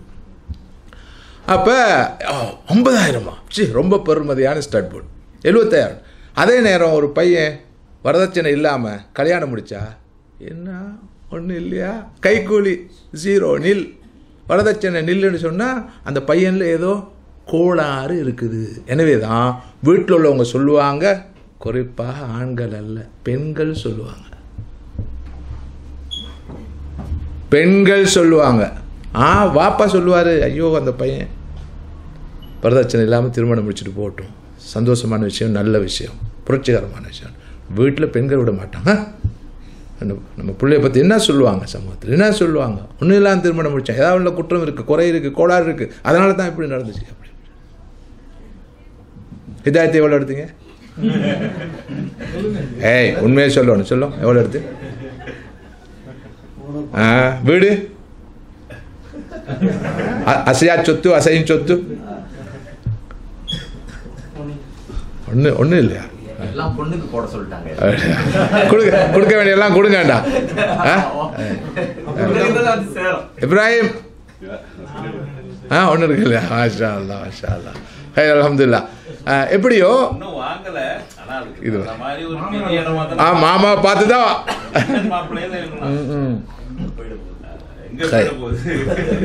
நல்ல பிள்ளைகள் தவா சென்டர் உருவாக்கி ஆக்கள். மாஷா அல்லா, ஹிதாயத், இப்ராஹிம். அப்படியா இல்லையா? எப்படி சொல்லாமா? அப்படி நான் சொல்ல வந்த செய்தி என்னடா, இப்போது அந்த நிலைமை மாறி இருக்குது. இந்த சமூகத்தில் ஏற்பட்டிருக்க விழிப்புணர்வு காரணமாக அந்த நிலைமை மாறி இருக்குது. இப்போது வரதட்சணை எடுக்காத நிலையில் நம்ம ஊரில் சொல்லுவோம், நாங்கள் சீதனம்னு சொல்லி கைக்கூலின்னு சொல்லுவோம். எடுக்காமல் திருமணம் முடிக்கிறது தான் இன்றைக்கி ஒரு ரொம்ப, ஆமாம், அது ஒரு கல்ச்சராக மாறி இருக்குது, அது ஒரு பெருமையாக மாறி இருக்குது. அது நல்ல விஷயம். உங்கள் மகளுக்கு எவ்வளோ கொடுத்தீங்க? நான் சொல்பேன் இல்லையே, கொடுக்கல எடுக்கவும் இல்லை. மாஷா அல்லா, பாரக்கல்லாஹு ஃபீக்கும். சல், அப்போ நாம் பேசிக்கொண்டிருக்கிற விஷயம் தான் இந்த ரிலிஜியஸ் என்ற விஷயம். இது ரொம்ப முக்கியத்துவம் பெறுற விஷயம். ஃபதுஃபர் பிதாத்தி தீன் தரிபத்தியதாக, பெண்களை பல நோக்கங்களுக்காக திருமணம் முடிப்பார்கள். தீனுள்ள பெண்ணை தெரிவு செய்து திருமணம் எடுத்துக்கொள். இல்லாத போது நீ அழிந்து விடுவாய், அல்லாஹ்வை பயப்படாத வாழ்க்கை துணையாக, வாழ்க்கை துணைவியாக பெண் அமைகிற போது அந்த குடும்ப வாழ்க்கை ஒரு நாளும் உருப்படாது. அது ஒரு சந்தோஷமான குடும்ப வாழ்க்கையாக இருக்கு. அப்போ நிறைய இடங்களில் நீங்கள் சொல்கிற அந்த நச்சு இல்லறம், டாக்ஸிக் இல்லறம் இருப்பதற்கு என்ன காரணம்னு சொன்னால், நீங்கள் நினைக்காதீங்க அது பிரச்சனை, அது பொருளாதார ரீதியான பிரச்சனை அல்லது வேறு வகையான பிரச்சனை. பேசிக்கலி அந்த ஆணிடம் அந்த பெண்ணிடம், அந்த பெண்ணிடம் அல்லது அந்த ஆணிடம் தீன் இருக்காது. அதோட விளைவாகத்தான் எல்லா பிரச்சனைகளும் உருவாகும். ப்ராக்டிக்கலி இந்த விவாகரத்து நடக்கிறது எல்லாம் அதிகமாக கொஞ்சம் வேலையில் ப்ராக்டிசிங் பிரதர்ஸ் சிஸ்டர்ஸ் மத்தியில் தான் அன்ஃபார்ச்சுனேட்லி ரொம்ப நடக்குது.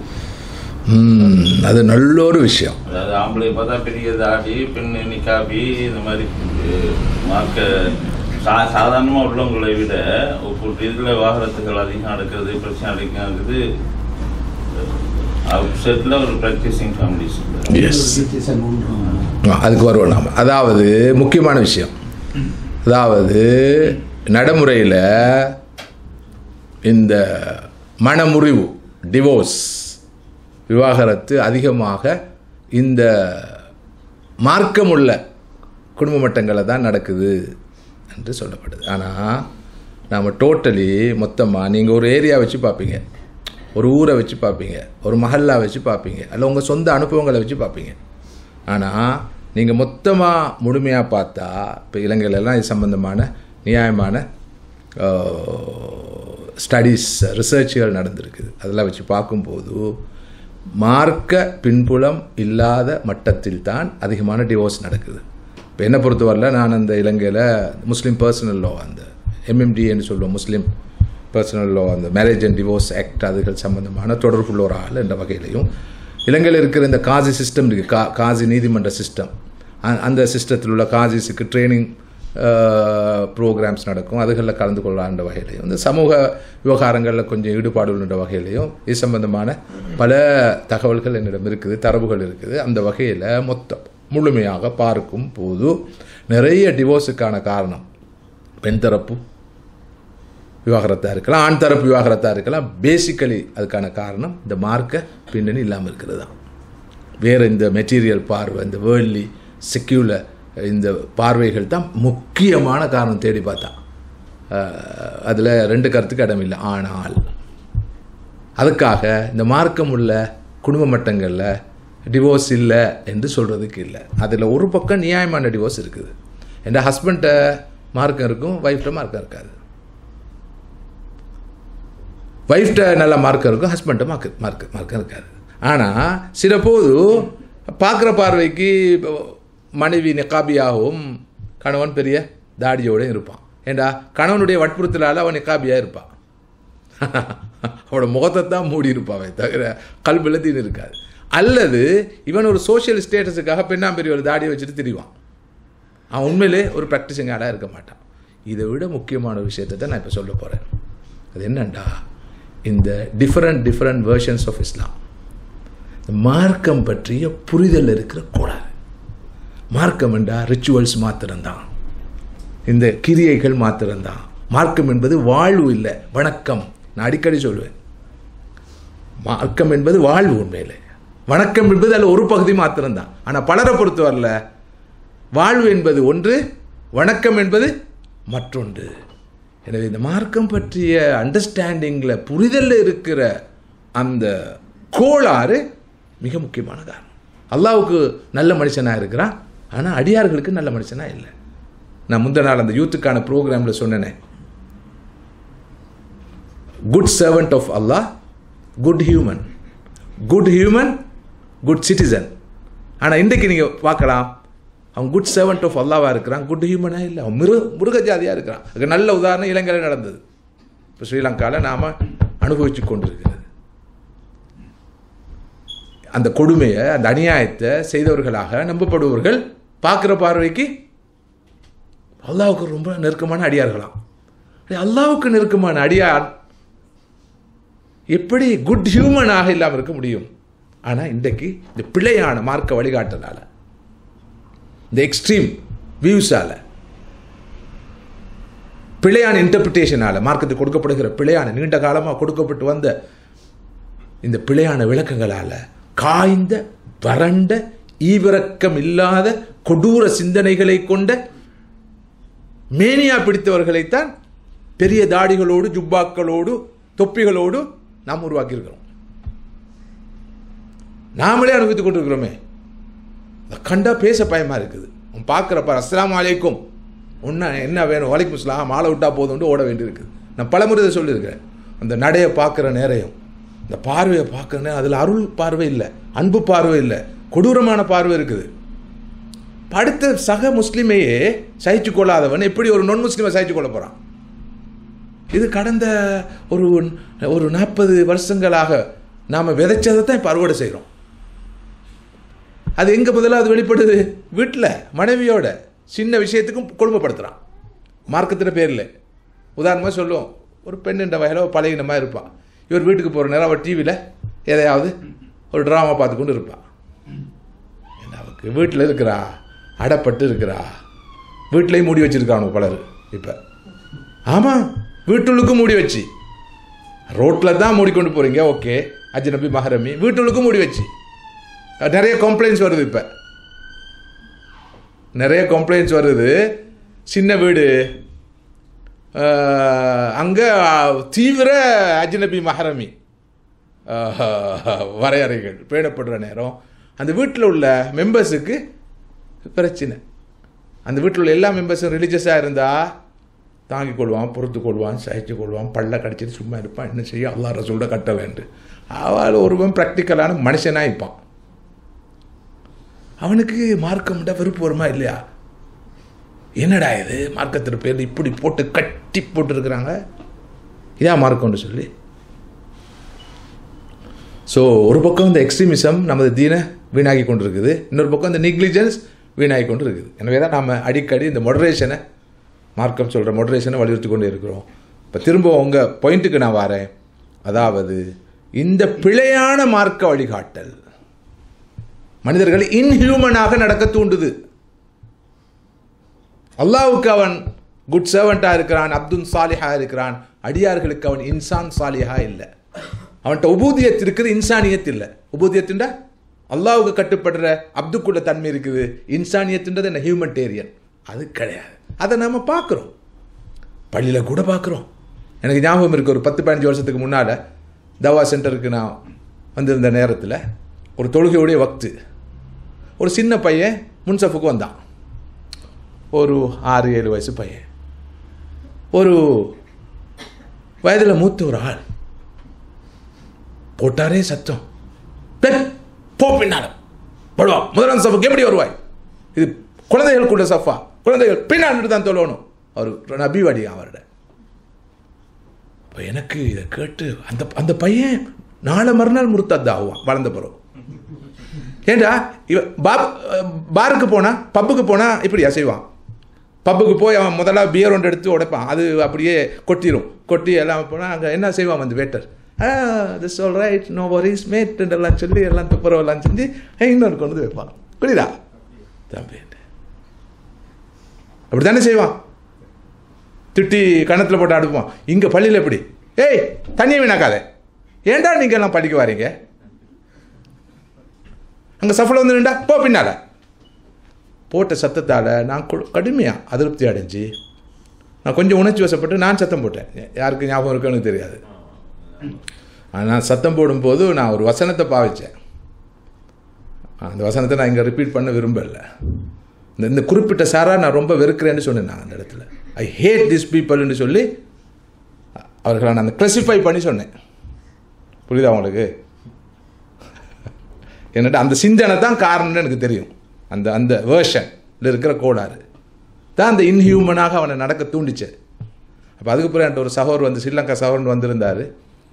அவர் வந்து சொன்னார், என்ன ஷேக் நீங்கள் இந்த சொல்ல பயன்படுத்துனீங்களே இந்த குறிப்பிட்ட சாரான அவருக்கு. நான் சொன்னேன், உண்மையிலே நான் ரொம்ப இமோஷனல் ஆகிட்டேன், பயன்படுத்திருக்க கூடாது.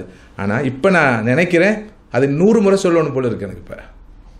ஏன்னா அதை நாம் அந்த நேரத்திலே அது பிழைன்னு சொல்லி ஓங்கி சொல்லியிருந்தால் இப்படியான அசம்பாவிதங்களை நாம் சந்திச்சிருக்க மாட்டோம்.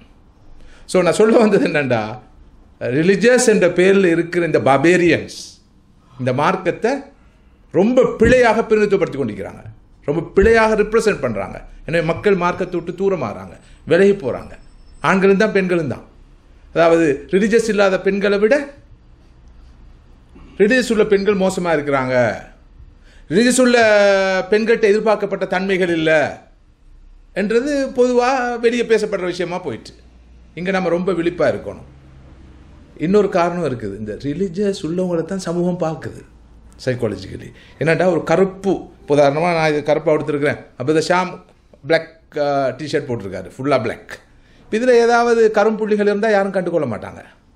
ஆனால் நம்முடைய பிரதர் நாசர் ஒரு ஒயிட் ஷர்ட் போட்டிருக்கிறாரு, இதில் ஏதாவது கரும்புள்ளி இருந்தால் நான் சொல்லுவேன், பிரதர் நாசர் பாருங்கள் என்னமோ பட்டிருக்குது அப்படின்னு சொல்லி. இதே போல் மக்கள் மார்க்கத்தை ப்ராக்டிஸ் பண்ணுறவங்கள உன்னிப்பாக கவனிக்கிறாங்க. 2 கண்ணால் பார்த்தாலும் 2000 கண்கள் அவங்கள பார்க்குது, 2 காதுகளை கேட்டாலும் 2000 காதுகள் அவங்க பேசுறதை கேட்குது. சாதாரண மக்கள் டிவோர்ஸ் பண்ணுறதை யாரும் கழட்டி கொள்வது இல்லை, கண்டு கொள்றதே இல்லை. அதை பற்றி யார் பார்ப்பாங்க, யார் அதை பேசுவாங்க, டாக் ஆஃப் த டவுனாக மாறாது. ஆனால் அதே விஷயம் இந்த சோகோல் ப்ராக்டிஸிங் முஸ்லீம்ஸுக்கு மத்தியில் நடந்தால் அது பெரிய விவகாரமாக பேசப்படும். அதே மாதிரி சாதாரண பெண்கள் கொசிப் பண்ணினா புறம் பேசினா, கோல் சொன்னா, அரட்டை அடித்தா அதை யாரும் பெருசாக கணக்கிட மாட்டாங்க. அவங்க அப்படி தான் இருப்பாங்க, சாதாரண மக்கள். ஆனால் சமூகத்துக்கு வெளிநாட்டு தாய்கள், தவ்வாவில் ஈடுபாடு உள்ளவர்கள், எந்த நிலையில் இருக்கவர்கள் அப்படியான தப்புகள் தவறுகள் செய்தால் அது பெரிய விவகாரமாக தான் பார்க்கப்படும். இந்த சைக்காலஜியை, இந்த மாஸ் சைக்காலஜியை நம்ம புரிஞ்சுக்கொள்ளணும். இந்த நாம் ரோல் மாடல்ஸாக இருக்கிறாக்கள். சாதாரண மனிதர்கள் மாதிரி நம்ம பிஹேவ் பண்ண முடியாது, கூடாது. எப்படியோ உங்கள் கேள்விக்கு இப்படி தான் நீண்ட நேரம் பதில் போகுது, விளக்கம் போகுது. இப்போ வாழ்க்கை துணை ஒழுங்காக தெரிவு செய்யப்படணும்.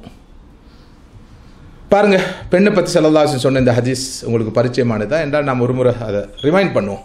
ஹைருன் நிசா, எல்லாரும் சிரிக்கிறாங்க. என்னடா ஹைருன் நிசான்ற பேரில் நிறைய பெண்கள் இருக்கிறாங்க. ஷம்சுன் நிசா, கமருன் நிசா, ஹைருன் நிசா என்ற பேரில். அதுக்கு ஒன்றும் குறைச்சல் இல்லை. அப்போ ரசூலுல்லாஹ் சொல்கிறாங்க, ஹைருன் நிசாண்டா பெண்களில் சிறந்தவள், பெண்களில் சிறந்தவள் ஹைருன் நிசா. யார்? ஹைருன் நிசா என்ற பேர் சுமந்தவள். அல்ஹம்துலில்லாஹ், நான் போன ஹைருன் நிசா என்று திருப்தி அடையலாம். பெண்களில் சிறந்தவள் மன் இதா நதர்த இலைஹா சர்ரத்க, நீ அவளை பார்த்தால் அவள் உன்னை மகிழ்விப்பாள். இப்போ கணவன் வேலையிலிருந்து வீடு திரும்புகிறாரு. அவர் வீடு திரும்பும்போது அவர் சக்கனுக்கு வராரு. சக்கன்டா என்னன்னு சொன்னோம் நாம நேற்று. சக்கன் அமைதி பெறும் இடம். வீட்டுக்கு அரபுல சொல்வது சக்கன். சக்கன் என்றால் அமைதி பெறும் இடம். உதாரணமாக நம்முடைய சகோதரர் ஆஜா, உண்மையிலே அவர் இப்போ இருக்கிறது இந்தியாவில். அப்படி தான் சொல்லப்படுது, சொல்லப்படுறதா நம்பப்படுது. ஆனால் எப்போ பார்த்தாலும் அவர் இங்கே தான் இருக்கிறார், எங்கள் லண்டனில் தான் இருக்கிறார். ஆமாம், ஏன் அவர் அங்கே இருக்கிறவர் அவ்வப்போது ஓடி இங்கே வாரார். வந்தவர் போறார் இல்லை, திரும்புகிறார் இல்லைண்டா. அவர் இங்கே வாரது சக்கனுக்கு. சக்கன் என்றால் அமைதி பெறும் இடத்துக்கு வரார். லிதஸ்குனு இலைஹா. ரொம்ப சீரியஸான விஷயம். ப்ராக்டிக்கல் உதாரணத்தை நான் சொன்னேன். இப்போ இங்கே உள்ளவங்கெல்லாம் வேறு எங்கே போகிறதுன்னு இல்லையா போகிறாங்க. எங்கே தான் போகிறது, அங்கே தானே போகணும் அப்படின்ட்டு போகிறார். அவர் அப்படி இல்லை, அவர் விரும்பினா அங்கே இருந்துடலாம். என்றாலும் அவர் ஓடோடி வாராருண்டா, வந்தவர் போகாமல் இருக்கிறாருண்டா.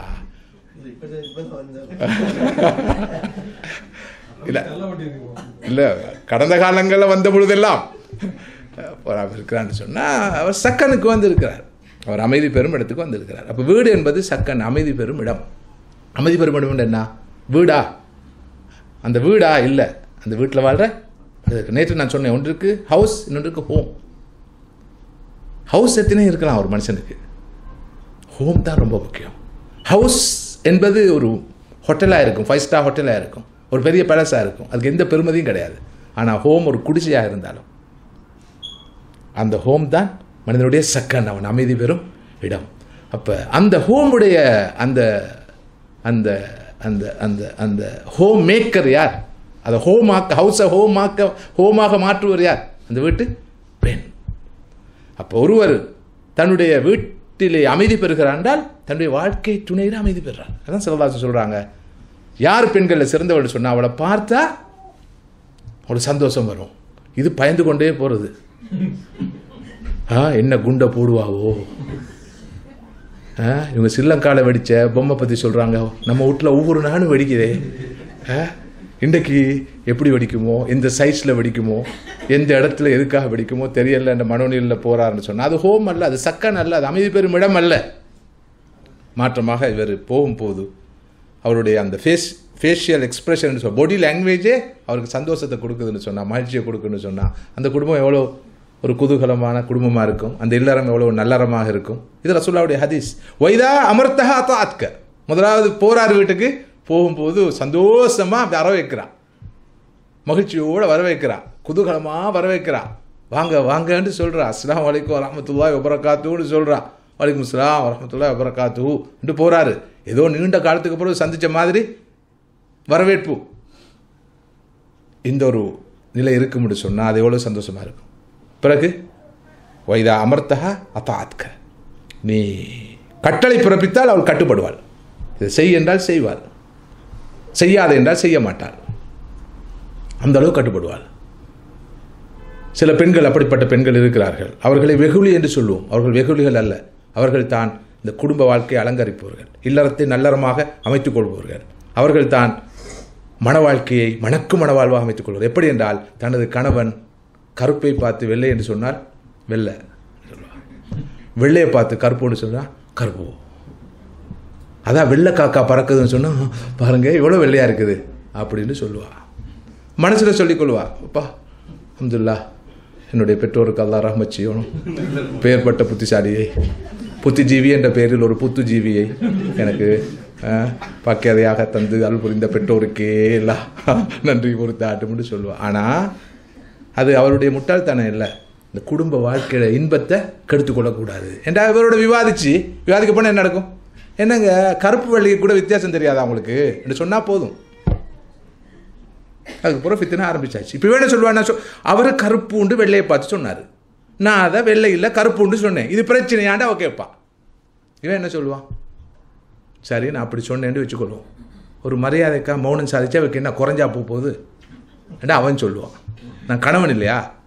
இப்போ பிரச்சனை இது எங்கே வரைக்கும் போய் முடியும்? அங்கே வரைக்கும் போய் முடியும். ஆனால் ஸல்லல்லாஹு சொல்கிறார்கள், சொன்னால் கேட்டு நடந்துருவான். லா தாஅத்த மக்லூக்கின் ஃபீ மாஸியத்தில் காலிக், அல்லாஹ்வுக்கு மாறு செய்கிற விஷயத்தில் படைப்பொருள் கட்டுப்படுவதில்லை, தொழாதேன்னு சொல்கிறான்.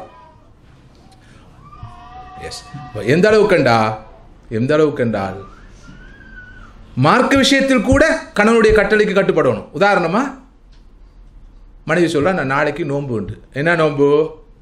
இல்லை வியாழக்கிழமை சுன்னத்தான் நோன்பு பிடிக்காது, நாளைக்கு நோன்பு பிடிக்காதே. மார்க் என்ன சொல்லுது சொல்லுங்கள் டாக்டர்? பிடிக்கக்கூடாது தானே? அதை சுன்னத்தான் நோன்பாக இருந்தால் பிடிக்கக்கூடாது. இப்போ தீனுடைய விஷயத்தில் கூட கணவனுக்கு ஒரு அதிகாரம் இருக்குது. இப்போ தவா சென்டருக்கு ஒரு பெண் வரா, இது கட்டாய கடமை இல்லையே, ஏற்றுக்கொள்வோம் நாங்கள், கட்டாய கடமை இல்லை. கணவன் சொல்கிறாரு, டே போகாதே என்று. நான் என்ன தியேட்டருக்கா போகிறேன், சினிமா பார்க்கவா போகிறேன், வீட்டில் இருந்தால் என்ன செய்ய வேண்டும் உங்களுக்கு தெரியுமா? அப்போ நான் சரி நான் போகாமல் இருக்கிறேன், நான் இன்றைக்கு 3 படம் பார்ப்பேன். தவா சென்டருக்கு போகக்கூடாது. ஏன் கோவப்படுங்க? அல்லாஹ்வுக்கா நான் கோவப்படுறேன்டுவா போதாதுக்கு. மற்றவங்களாம் யாருக்காக கோவப்படுறாங்களா? கழுதைக்கும் பூனைக்கும் மாட்டுக்கும், ஆனால் அல்லாஹ்வுக்கா தான் கோவப்படுறேன். ஆனால் அந்த கட்டத்தில் ஓகே, ஏன் இன்றைக்கு போவான்னு சொல்கிறீங்க? இல்லை இன்றைக்கு நீ போகக்கூடாது, நான் இன்றைக்கு வீட்டில் உள்ள நாள் போகக்கூடாது. ஓகே, அப்படி 3 சந்தர்ப்பத்தில் கட்டுப்பட்டா அவரே சொல்லுவார், தவா சென்டர் போகலையா? ஏன்னா அவருக்கு பிரச்சனை, அவருடைய ஈகோ, நமக்கு கட்டுப்படுறா இல்லையா? அது அந்த ஆண்மைக்குரிய அந்த சைக்காலஜி. அதுக்கு பிறகு போகலையா? இல்லை நான் போக மாட்டேன், இல்லை போக மாட்டேன், இதெல்லாம் அவசியம் இல்லை. நிலைமைக்கு பேக் டு நார்மல் வந்துடுவார். இதுதான் லைஃப். இந்த யதார்த்தங்கள் புரியப்படணும். புரியப்படாத போது தான் ஃபித்னா. வைதா அமர்த்தஹா தாத்க, நீ ஏவினா கட்டுப்படுவா. வைதா அக்ஸம் தாலேஹா அபர்ரத்க, நீ அவளை வைத்து சத்தியம் செய்தால் அந்த சத்தியத்தை அவள் உண்மைப்படுத்துவாள். அவளை வைத்து நீ சத்தியம் செய்தால் இப்படித்தான் நடக்கும்னு சொன்னால் அந்த சத்தியத்தை அவள் உண்மைப்படுத்துவாள். வைதா கிப்த அன்ஹா ஹபிதத்க ஃபீ நஃப்ஸிஹா வ மாலிக், நீ இல்லாத போது, நீ வீட்டில் இல்லாத போது, ஊரில் இல்லாத போது அவள் தன்னுடைய கற்பையும் பாதுகாத்துக் கொள்வாள், உனது பொருளையும் செல்வத்தையும் பாதுகாத்துக் கொள்வாள். இதுதான் ஹைரு நிசா, பெண்களில் சிறந்தவன் ஸல்லல்லாஹு அலைஹி வஸல்லம். அப்போ இது நபியுடைய எதிர்பார்ப்பு. குடும்ப வாழ்க்கை வெற்றிகரமாக அமைவதற்கு பெண்ணுடைய அந்த ரோல் ரொம்ப முக்கியம், ஆணை விட. அந்த குடும்பம் என்ற சாம்ராஜ்யத்தின் அல்ல ராஜ்யத்தின் அரசி பெண் தான். அவளிடம் இந்த தன்மைகள் இருக்க வேணும்.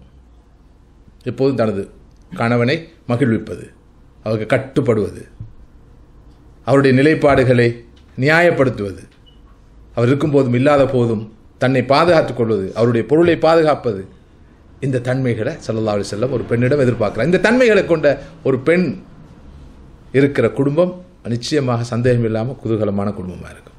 அந்த இல்லறம் நல்லறமாக இருக்கும். இந்த அம்சங்கள் மார்க்கமாக தீனாக பார்க்கப்படணும். இந்த விஷயங்கள்லாம் அமல் இபாதத்தாக பார்க்கப்படணும். உதாரணமாக தன்னுடைய கணவன் வரும்போது மலர்ந்த முகத்தோடு இருப்பதை, அவரை பார்த்து சிரிப்பதை, புன்முறுவல் பூப்பதை வணக்கம்னு நினைக்கணும். தபஸ்ஸுமுக ஃபீ வஜி அகைக சதக்கா, ஸல்லல்லாஹு அலைஹி வஸல்லம் ஹதீஸ். அதை வணக்கமாக தர்மமாக பார்க்குற அந்த அந்த அந்த மனப்பதிவு வளர்க்கப்படணும். இது ஸல்லல்லாஹு அலைஹி வஸல்லம் முக்கியமான ஒரு வழிகாட்டல். அதே நேரத்தில் இது நான் இப்போது பேசினது பேசிக்கலி எந்த பக்கம் பாரமாக பேசினேன்? பெண்களிடம் எதிர்பார்க்கப்படுற விஷயம், இதே மாதிரி ஆண்களிடம் எதிர்பார்க்கப்படுற விஷயம் இருக்குது. அதை நாம் இப்போ கலந்துரையாடும். ஒரு 5 நிமிடம் உங்களுக்கு பிரேக் தரப்ப கரீம். அஸ்ஸலாமு அலைக்கும் வரஹ்மத்துல்லாஹி வபரகாத்துஹு. ஒரு 45 நிமிடங்கள் தான் எஞ்சிருக்குது. டிஸ்கஸ் பண்ண வேண்டிய பல விஷயங்கள் இருக்குது. முடியுமான வரைக்கும் முக்கியமான விஷயங்களை கலந்துரையாடி இன்றைய இந்த வகுப்பை நிறைவு செய்யலாம், முடிக்கலாம் நினைக்கிறேன். இடையிலே ஒரு கொஸ்டின் வந்திருக்குது. தன்னுடைய கணவனுடைய நிலைப்பாடுகளை எப்போதும் மனைவி ஆமோதிக்க வேண்டும், சரி காண வேணும். கருப்பை பார்த்து வெள்ளைன்னு சொன்னாலும் அதுக்கு ஆமா சாமி போடணும். வெள்ளையை பார்த்து கருப்புன்னு சொன்னாலும் அப்படித்தாண்டு சொல்லணும் என்று சொன்னீங்க. எவ்வளோ சொன்னேன், இப்படியும் சொன்னீங்க. ஆனால் இது நீங்கள் சொல்கிற மாதிரி சாதாரண விஷயம் இல்லை. இது ஒரு பெரிய ஒரு பொறுப்பான விவகாரம். 10 வருஷம் குடும்ப வாழ்க்கை வாழ்கிறோம். எப்பயுமே இப்படி தான் நடக்குது. அவர் எப்பயுமே இப்படி பொட்ட பக்கம் தான் பேசுகிறாரு. எல்லாத்துக்கும் நாம் ஆமாசாமி போட வேண்டி இருக்குது. இது நம்முடைய இன்டெலிஜென்ஸை இன்சல்ட் பண்ணுற ஒரு விஷயம் இல்லையா? இது ரொம்ப மனசுக்கு பாரமாக இருக்குமே. அவர் தப்பாக பேசிக்கொண்டே இருப்பார், முட்டாள்தனமாக நடந்து கொண்டே இருப்பார். நாம் சரி சரி சரி என்று சொல்லி நாம் எல்லாத்துக்கும் தலையை அசைக்கிறது எவ்வளோ முட்டாள்தனம். மனுஷனா நாம் முருகஜாதியா என்ற மாதிரி ஒரு ஃபீலிங்கோட ரொம்ப ரொம்ப கடுப்பாக தான் கேட்டிருக்கேன். இங்கிலீஷில் கேட்டிருக்கேன், நான் தமிழில் சொன்னேன். நியாயமான ஃபீலிங், நியாயமான ஒரு ஃபீலிங். என்னென்ன அனுபவிக்கிறவங்களுக்கு தான் அதனுடைய வன்மையும் கொடுமையும் கஷ்டமும் தெரியும். இங்கே தான் அந்த ஹஸ்பண்டாக இருக்கணும். நான் அடிக்கடி சொல்லுவேன், ஒரு முஸ்லீமாக மாறுறதுக்கு முன்னால் ஹியூமனாக இருக்கணும், குட் ஹியூமனாக இருக்கணும். அவன் தான் முஸ்லீமாக இருப்பான், குட் முஸ்லீமாக இருப்பான். இதுக்குள்ள நாயும் பண்டியும் முஸ்லீமாக இருக்க இயலாது, புலியும் சிங்கமும் முஸ்லீமாக இருக்க இயலாது. மார்க்கம் யாருக்குன்னா மனுஷனுக்கு, நல்ல மனுஷனுக்கு. மார்க்கம் கிடைச்ச பிறகு அந்த குட் ஹியூமன் இன்னும் எக்ஸ்ட்ரீம்லி குட் ஹியூமனாக மாறுவான். நான் இது ஹார்ட் அண்ட் ஃபாஸ்ட்டாக சொன்ன ஒரு விஷயம் இல்லை. என்ன சொன்னாலும் தலையாட்டணும். நான் எதுக்கு சொல்ல வந்தேன்டா, குடும்பத்தில் இந்த விட்டு கொடுப்பு, சகிப்புத்தன்மை, இந்த டாலரன்ஸ், கண்டு கொள்ளாமை, பல விஷயங்களை இக்னோர் பண்ணுறது என்பது குடும்ப வாழ்க்கையை வெற்றிகரமாக அமைச்சு கொடுறதுக்கு வழி. அப்படி இல்லாமல் வீட்டில் வைஃப் லோயராகவும் ஹஸ்பண்ட் ஜட்ஜாகவும் இருந்தால் எப்படி இருக்கும்? நல்லா இருக்கும். பக்கத்து வீட்டாளுக்கு அப்புறம் டிக்கெட் இல்லாமல் நாளாந்தம் படம் பார்ப்பார். அந்த குடும்பம் ஜட்ஜ் சரியாக ஜட்மெண்ட் கொடுத்து கொண்டே இருப்பார், இவர் லோயர் வாதிட்டு கொண்டே இருப்பார். அது குடும்பமாக இருக்காது. அது எதாக இருக்குன்னா கோர்ட்ஸாக இருக்கும். அப்போ ஒரு கோர்ட்ஸில் வேலை பார்க்குற ஜட்ஜ் கூட வீட்டில் ஹஸ்பண்டாக, ஃபாதராக, பிரதராக, கிராண்ட் ஃபாதராக, ஹியூமனாக, குட் ஹியூமனாக தான் இருக்கணுமே தவிர ஜட்ஜாக இருக்கக்கூடாது. அவர் எங்கே ஜட்ஜ்? கோர்ட்ஸில் மட்டும்தான். அதே மாதிரி லாயராக வேலை பார்க்குற ஒரு பெண்ணும் வீட்டில் லோயராக இருக்கக்கூடாது, ஒய்ஃபாக இருக்கணும், அந்த ஹோம் மேக்கராக இருக்கணும். இந்த செய்தியை தான் நான் சொல்ல வந்தேன். நாம் அன்றாட வாழ்க்கையில் இப்படி பண்ணுறோம் இல்லையா? சரி, ஹஸ்பண்ட் ஒய்ஃபை விடுங்க. நீங்கள் வேலை பார்க்குற ஆஃபீஸில் பொஸ்ஸத்தை இருப்பான், அவருடைய அட்டகாசம் பொறுக்க இல்லாமல் இருக்கும், ஆனால் பொறுத்து கொண்டு இருப்போம். எப்படி? நான் சொல்கிறது சரிதானே? நீங்கள் சொன்னால் சரியாக தான் இருக்கும் பாஸ். எப்பயாவது நான் பிள்ளையாக சொல்லியிருக்கேனா? எதுவும் சொல்லு பார்ப்போம். சரி, நேற்று சொன்னதும் இல்லை, இன்றைக்கு சொல்லவும் இல்லை, நானும் சொல்லவும் மாட்டீங்க. இந்த கோஆப்ரேட் செக்டரில் மனிதர்கள்லாம் ஸ்லேவ்ஸாக தான் இருக்கிறாங்க. இதையாவது ஏற்றுக்கொள்றீங்களா நீங்கள்? ஏனண்டா அது பொருளாதாரம், இதோட சம்பந்தப்பட்டது. பொறுத்துக்கொள்கிறோம், சகிச்சுக்கொள்கிறோம், ஏற்றுக்கொள்கிறோம், விட்டு கொடுத்து போகிறோம், சகிப்புத்தன்மையோடு வாழ்கிறோம். இந்த குடும்பத்தில் மாத்திரம்தான் அது இருக்கிற அந்த ஃப்ரீடம் ஒன்று இருக்குது தானே, அதை வச்சு இப்படியான கெடுபிடிகள் முற்படுறதை நாம் பார்க்குறோம். இப்போ நான் இங்கே சொல்ல வந்தது அவரோட முரண்படக்கூடாது என்பதல்ல. என்னடா பாரதூரமான விஷயங்களில் பிழையான நிலைப்பாடு எடுத்தால் குடும்பத்துக்கே அழிவாக போகும். உதாரணமாக சொல்லுவோம், நாம் மகளுக்கு, தன்னுடைய டாட்டருக்கு அவர் தீர்மானிக்கிறார் ஒரு பையனை மாப்பிள்ளையா. அவர் வெறுமனே சில விஷயங்களை மட்டும் பார்த்து, இவக்கு விளங்குது, யாருக்கு, தாய்க்கு விளங்குது இந்த பையன் பொருத்தமான ஆள் இல்லைன்னு சொல்லி. அந்த நேரத்தில் நீங்கள் சொன்னால் சரின்னா என்ன நடக்கும்? பிள்ளையோட குடும்ப வாழ்க்கையை குட்டிச்சோராக போகும். அந்த கட்டங்களில் இருந்து அவரோட இருந்து பேசி கலந்துரையாடி கன்வின்ஸ் பண்ணி, இது நான் இங்கே சொல்ல வந்த விஷயம் அதல்ல. இது அதாவது ஹார்ட் அண்ட் ஃபாஸ்ட்டாக எப்படி தான் அவர் எதை சொல்கிறாரோ அது சரியாக இருக்குன்றதல்ல. வாழ்க்கையில் ஒரு சுமூகமான நிலை வரணும்னு சொன்னால் அந்த இறுக்கமான போக்கு சரி வராது, தளர்ந்த போக்கு வேணும். பெண் தரப்பில் நிறைய விட்டு கொடுப்புகள் கண்டிப்பாக கட்டாயமாக இருக்க வேண்டும். அப்போது தான் லைஃப். இது பொதுவாகவே எல்லோரும் ஏற்றுக்கொண்ட உண்மை, எல்லோரும் ஏற்றுக்கொண்ட உண்மை. ஒவ்வொருவரும் அடுத்தவருடைய உணர்வுகளை மதித்து நடந்து கொள்வது, நிலைகளை மதித்து நடந்து கொள்வது. உதாரணமாக நாம் எடுத்துக்கொள்வோம். இப்போ இங்கே உங்கள் நாட்டை பொறுத்தவரை ஏற்கனவே சொல்லப்பட்ட விஷயம், இந்த நான் சொன்ன வாழ்க்கை துணை தெரிவில் முக்கியமான ஒரு விஷயம் நான் சொன்னேன். முடியுமானவரை தன்னுடைய ஊரை சேர்ந்த, நாட்டை சேர்ந்த அந்த கல்ச்சரல் பேக்ரவுண்ட் உள்ளவர்களை திருமணம் முடிக்கிறது தான் ப்ராக்டிக்கலாக நல்லா இருக்கும், அதான் ரெக்கமெண்டட்னு சொல்லி. அப்போ சொல்லப்பட்டுச்சு, பேரண்ட்ஸ் விரும்புகிறாங்க ஊர்லேருந்து மாப்பிள்ளை வரதை. ஆனால் இங்கே பிறந்து வளர்ந்த பிள்ளைகள் விரும்புது இங்கே பிறந்து வளர்ந்த பாய்ஸை திருமணம் முடிக்க. பாய்ஸும் அப்படி விரும்பலாம். உண்மையில் அதுதான் அந்த பிள்ளைகளோட நிலைப்பாடு தான் ரொம்ப ப்ராக்டிக்கல். ஆனால் பெற்றோர் வேறு சில காரணங்களுக்காக அப்படி யோசிக்கிறாங்க. அப்படியா இல்லையா? ஓகே, இப்போ கல்யாணம் நடக்கும். எப்படி? உதாரணமாக பொண்ணு இங்கே பிறந்து வளர்ந்தவ, மாப்பிள்ளை அங்கே ஊரில் பிறந்து வளர்ந்தவர். ரெண்டு பேருடைய MBAலையும் நியாயமான இஷ்யூஸ் இருக்குமா இல்லையா? ப்ராக்டிக்கலி இருக்கத்தான் செய்யும். இப்போ அந்த கட்டத்தில் கணவனோட ஒத்து போகிறதுன்றது மனைவிக்கு ஒரு சிரமசாத்தியமான காரியமாக இருக்கும். மனைவியை சகிச்சு கொள்வது என்பது அந்த கணவனுக்கு ரொம்ப சிரமசாத்தியமான காரியமாக இருக்கும். ஏன்னா இங்கே பிறந்து வளர்ந்த பிள்ளைகளுடைய ஆட்டிடியூட், மைண்ட் செட், பிஹேவியர்லாம் ரொம்ப வித்தியாசமாக தான் இருக்கும். அங்கே ஊரில் அப்படி அல்ல, டோட்டலி வேறு மாதிரி இருக்கும். இந்த கட்டங்களில் ரெண்டு பக்கத்துலேயும் விட்டு கொடுப்புகள் இல்லாத போது என்ன நடக்கும்? பிரச்சனை உருவாகும். எனவே தான் நான் சொன்னேன், சில நியாயங்கள் நம் பக்கம் இருந்த போதிலும் பொறுத்துக்கொள்வது, இதுக்கான தவாபும் இருக்குது, ரிவார்டும் இருக்குது. ஸல்லல்லாஹு அலைஹி வஸல்லம் சொன்ன ஒரு ஹதீஸை ஞாபகப்படுத்துகிறேன். 3 விஷயங்களை அல்லாஹ் மீது சத்தியம் செய்து நான் சொல்கிறேன், நீங்கள் ஏற்று நம்புங்கள்.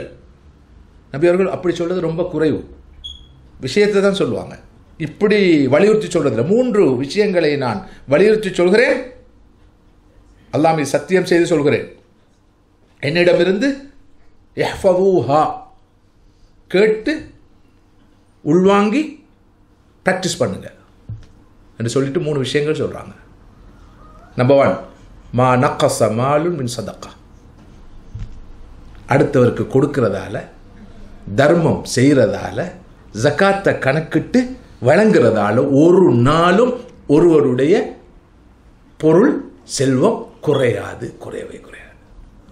இது ரசூலுல்லாஹ் சொல்ல அடிச்சு சொல்றாங்க. ரெண்டாவது விஷயம், ஒருவர் அநீதி இழைக்கப்படுறார். கணவன் நிலையில், மனைவி என்ற நிலையில், சகோதர நிலையில், சமூக உறுப்பினர் நிலையில் ஒரு அநீதிக்கு உட்படுத்தப்படுறார். ஒரு அநியாயம் அவருக்கு நடக்குது. இதுவும் அப்படித்தானே. அவருடைய முட்டாள்தனத்தை எல்லாம் பொறுத்துக்கொள்ள வேண்டி இருக்குது. அவரே தவறு செஞ்சுட்டு நம்ம தலையில போடுவார். வேண்ட வாழ்க்கையில் கூட அப்படி அனுபவங்கள் இருக்குது. ஒரு புத்தகத்தை தேடுவேன், நான் தான் அதை மிஸ்பிளேஸ் பண்ணியிருப்பேன். ஒரு நோட் புக்கை தேடுவேன், நான் தான் மிஸ்பிளேஸ் பண்ணியிருப்பேன். ஆனால் ஆவேசப்பட்டு ஆத்திரப்பட்டு இந்த புத்தகத்தை காணல, அது எங்கன்னு சொல்லி யாரை தெரியுமா குறை காண்றது, குற்றம் காண்றது? வீட்டில் உள்ளவங்கள. இந்த இடத்துல தான் வச்சேன்னு சொல்லி போதாத்துக்கு வாதிடுவோம். ஃபைனலாக புத்தகம் கையில் வந்து கிடைக்கும். எனக்கே விளங்கு நான் தான் அந்த இடத்துல வச்சேன்னு சொல்லி. யார் இப்போ இங்கே குற்றவாளி? அவங்க குற்றவாளி. பிறகு மன்னிப்பும் கேட்க மாட்டோம். போதா குறைக்கு தவறையும் செஞ்சு போட்டு தப்பையும் செஞ்சு போட்டு மன்னிப்பும் கேட்க மாட்டோம். இந்த நேரத்தில் அந்த மனசில் தன்னுடைய மனைவி பற்றி வர ஃபீலிங் எப்படி இருக்கும்? அடே பாருங்க, நானே குத்தம் செஞ்சு போட்டு தவறை செஞ்சு போட்டு ஆவேசப்பட்டு ஆத்திரப்பட்டு சத்தம் போட்டு போதா குறைக்கு அந்த பொண்ணு காணா போன பொருளையும் தேடி கையில் கொண்டு தந்துட்டு திருப்பி சொல்கிறாவும் இல்லை. என்னங்க இதானே எத்தனாவது முறை நீங்களே தவறு செஞ்சுட்டு நீங்களே குத்தம் செஞ்சுட்டு போதா குறைக்கு என்னை திட்டுன்னு திட்டிட்டு அப்போது நான் அதை பொறுத்து கொண்டு கையிலையும் கொண்டு வந்து தந்துட்டு இல்லையா போகிறேன்னு சொல்கிறது இல்லை. அதை கொண்டு வந்து வச்சு போட்டு போய் தருது. சுபஹானல்லாஹ். இது பழையினம்ன்றீங்களா? நீங்கள் வீக்னஸ்ன்னு சொல்கிறீங்களா? இது வீக்னஸ் இல்லை, இது பழையினமல்ல. இதுதான் பண்பாடு, உயர்ந்த பண்பாடு, மனிதத்துவத்தின் ஒரு பரிபூர்ணமான நிலைன்னு நான் சொல்லுவேன். அப்படிப்பட்ட உறவு தான் இருக்கணும். அதுக்காக ஆண் இப்படி அட்டகாசமாக நடக்கும்னு நான் சொல்லலை. இந்த நிலை பெண்ணுக்கு வரும், ஆணுக்கு வரும். குடும்ப வாழ்க்கை என்று சொல்றது நான் திரும்ப திரும்ப சொல்கிறேன், அது 100 மலக்குகளுடைய வாழ்க்கை அல்ல, அது மனிதர்கள் வாழ்க்கை. மனிதர்கள் வயல அன்றாடம். சரி, ஹதீஸுக்கு வருவோம். ரசூலுடைய முதலாவது வாக்கு என்ன? கொடுப்பதால் குறையாது.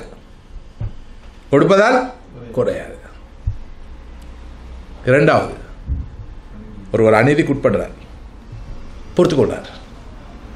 ஒருவர் தான் அநீதிக்கு உட்பட்ட நிலையில் அதனை பொறுத்து கொண்டால், தாங்கிக் கொண்டால், சகித்து கொண்டால் அல்லாஹ் அவரை நிச்சயமாக கண்ணியப்படுத்துவான்.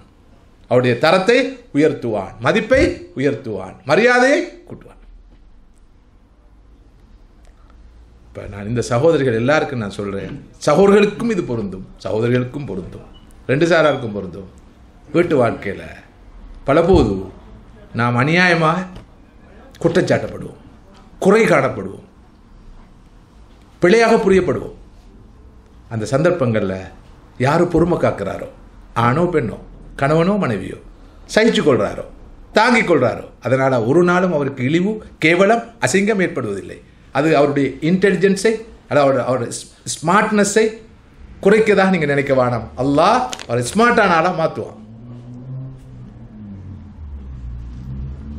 இது படிப்பறிவு மட்டும் சொல்கிற செய்தி அல்ல, பட்டறிவு சொல்லும் செய்தி. பட்டறிவு உண்டா வழங்குதான் உங்களுக்கு, அனுபவ அறிவு, வாழ்க்கை எக்ஸ்பீரியன்ஸ் சொல்கிற விஷயம். எனவே 2 சாராரும் இதை புரிஞ்சுக்கொள்ளணும். இதே விஷயத்தை ஆண்களும் புரிஞ்சுக்கொள்ளணும். அதாவது பெண்களுடைய இன்டெலிஜென்ஸை நாம் இன்சல்ட் பண்ணக்கூடாது என்று அதை ஆண்கள் புரிஞ்சுக்கொள்ளணும். கண்டிப்பாக. அப்போ நம்மளும் வெள்ளைக்காக்கா பாருங்கன்னு சொல்லணுமா? அப்படி சொல்லணுமா? அவங்க இல்லை அவங்க சொல்லுவாங்க, இப்படி தான் பாங்க அந்த வெள்ளைக்காக்கா வெள்ளையாத்தானே இருக்குன்னு சொல்லணும்.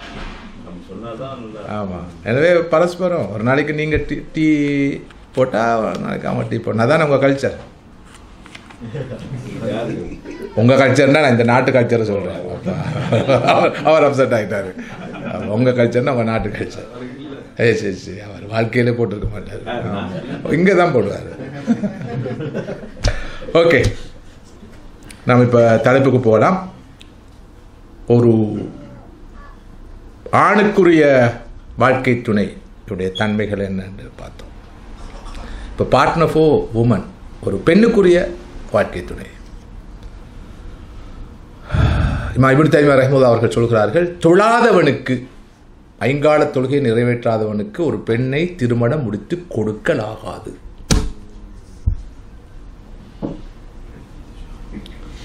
ஹலால் ஹராத்தை பேணாதவனுக்கு, ஒரு பாவமான காரியத்தில் ஈடுபட்டிருப்பவனுக்கு தன்னுடைய பிள்ளையை திருமணம் முடித்து கொடுக்கலாகாது, ஹராமாகும். இப்னு தைமியா ரஹ்மத்துல்லாஹியுடைய அழுத்தமான கருத்து. யார் இது இப்படி பார்க்குறாங்க? நம்ம ப்ரையாரிட்டிஸில் இது எந்த இடத்துல வருது? கடைசியில் வரும். அப்போ கடைசியில் என்ன நடக்கும்? குடும்ப வாழ்க்கை. இதை கடைசியில் போட்டால் குடும்ப வாழ்க்கைக்கு என்ன நடக்கும்? நிச்சயமாக அந்த இல்லறம் நல்லறமாக இருக்காது. அந்த மனவாழ்வும் மணக்க அது யதார்த்தத்தில் நம்ம எல்லாம் அனுபவிச்சு கொண்டு இருக்கிறோம். பாருங்க, அல்லாஹ் இப்படி செஞ்சுட்டானே என்று அல்லாஹ் ப்ளேம் பண்ணுவோம் இருக்கிறோம். அல்லாஹ் தாலா கைவிடல. நமக்கு நாமே செய்து கொண்ட அநியாயங்கள். அவருடைய அஹ்லாக் பார்க்கப்படணும், மோரல் கண்டக்ட் பார்க்கப்படணும், ஃபேமிலி பேக்ரவுண்ட் பார்க்கப்படணும். ஒரு கன்னி பெண்ணாக இருந்தால் கணவனும் திருமணம் முடிக்காதவனாக இருக்க வேண்டும் என்பது கவனத்தில் கொள்ளப்பட வேண்டும்.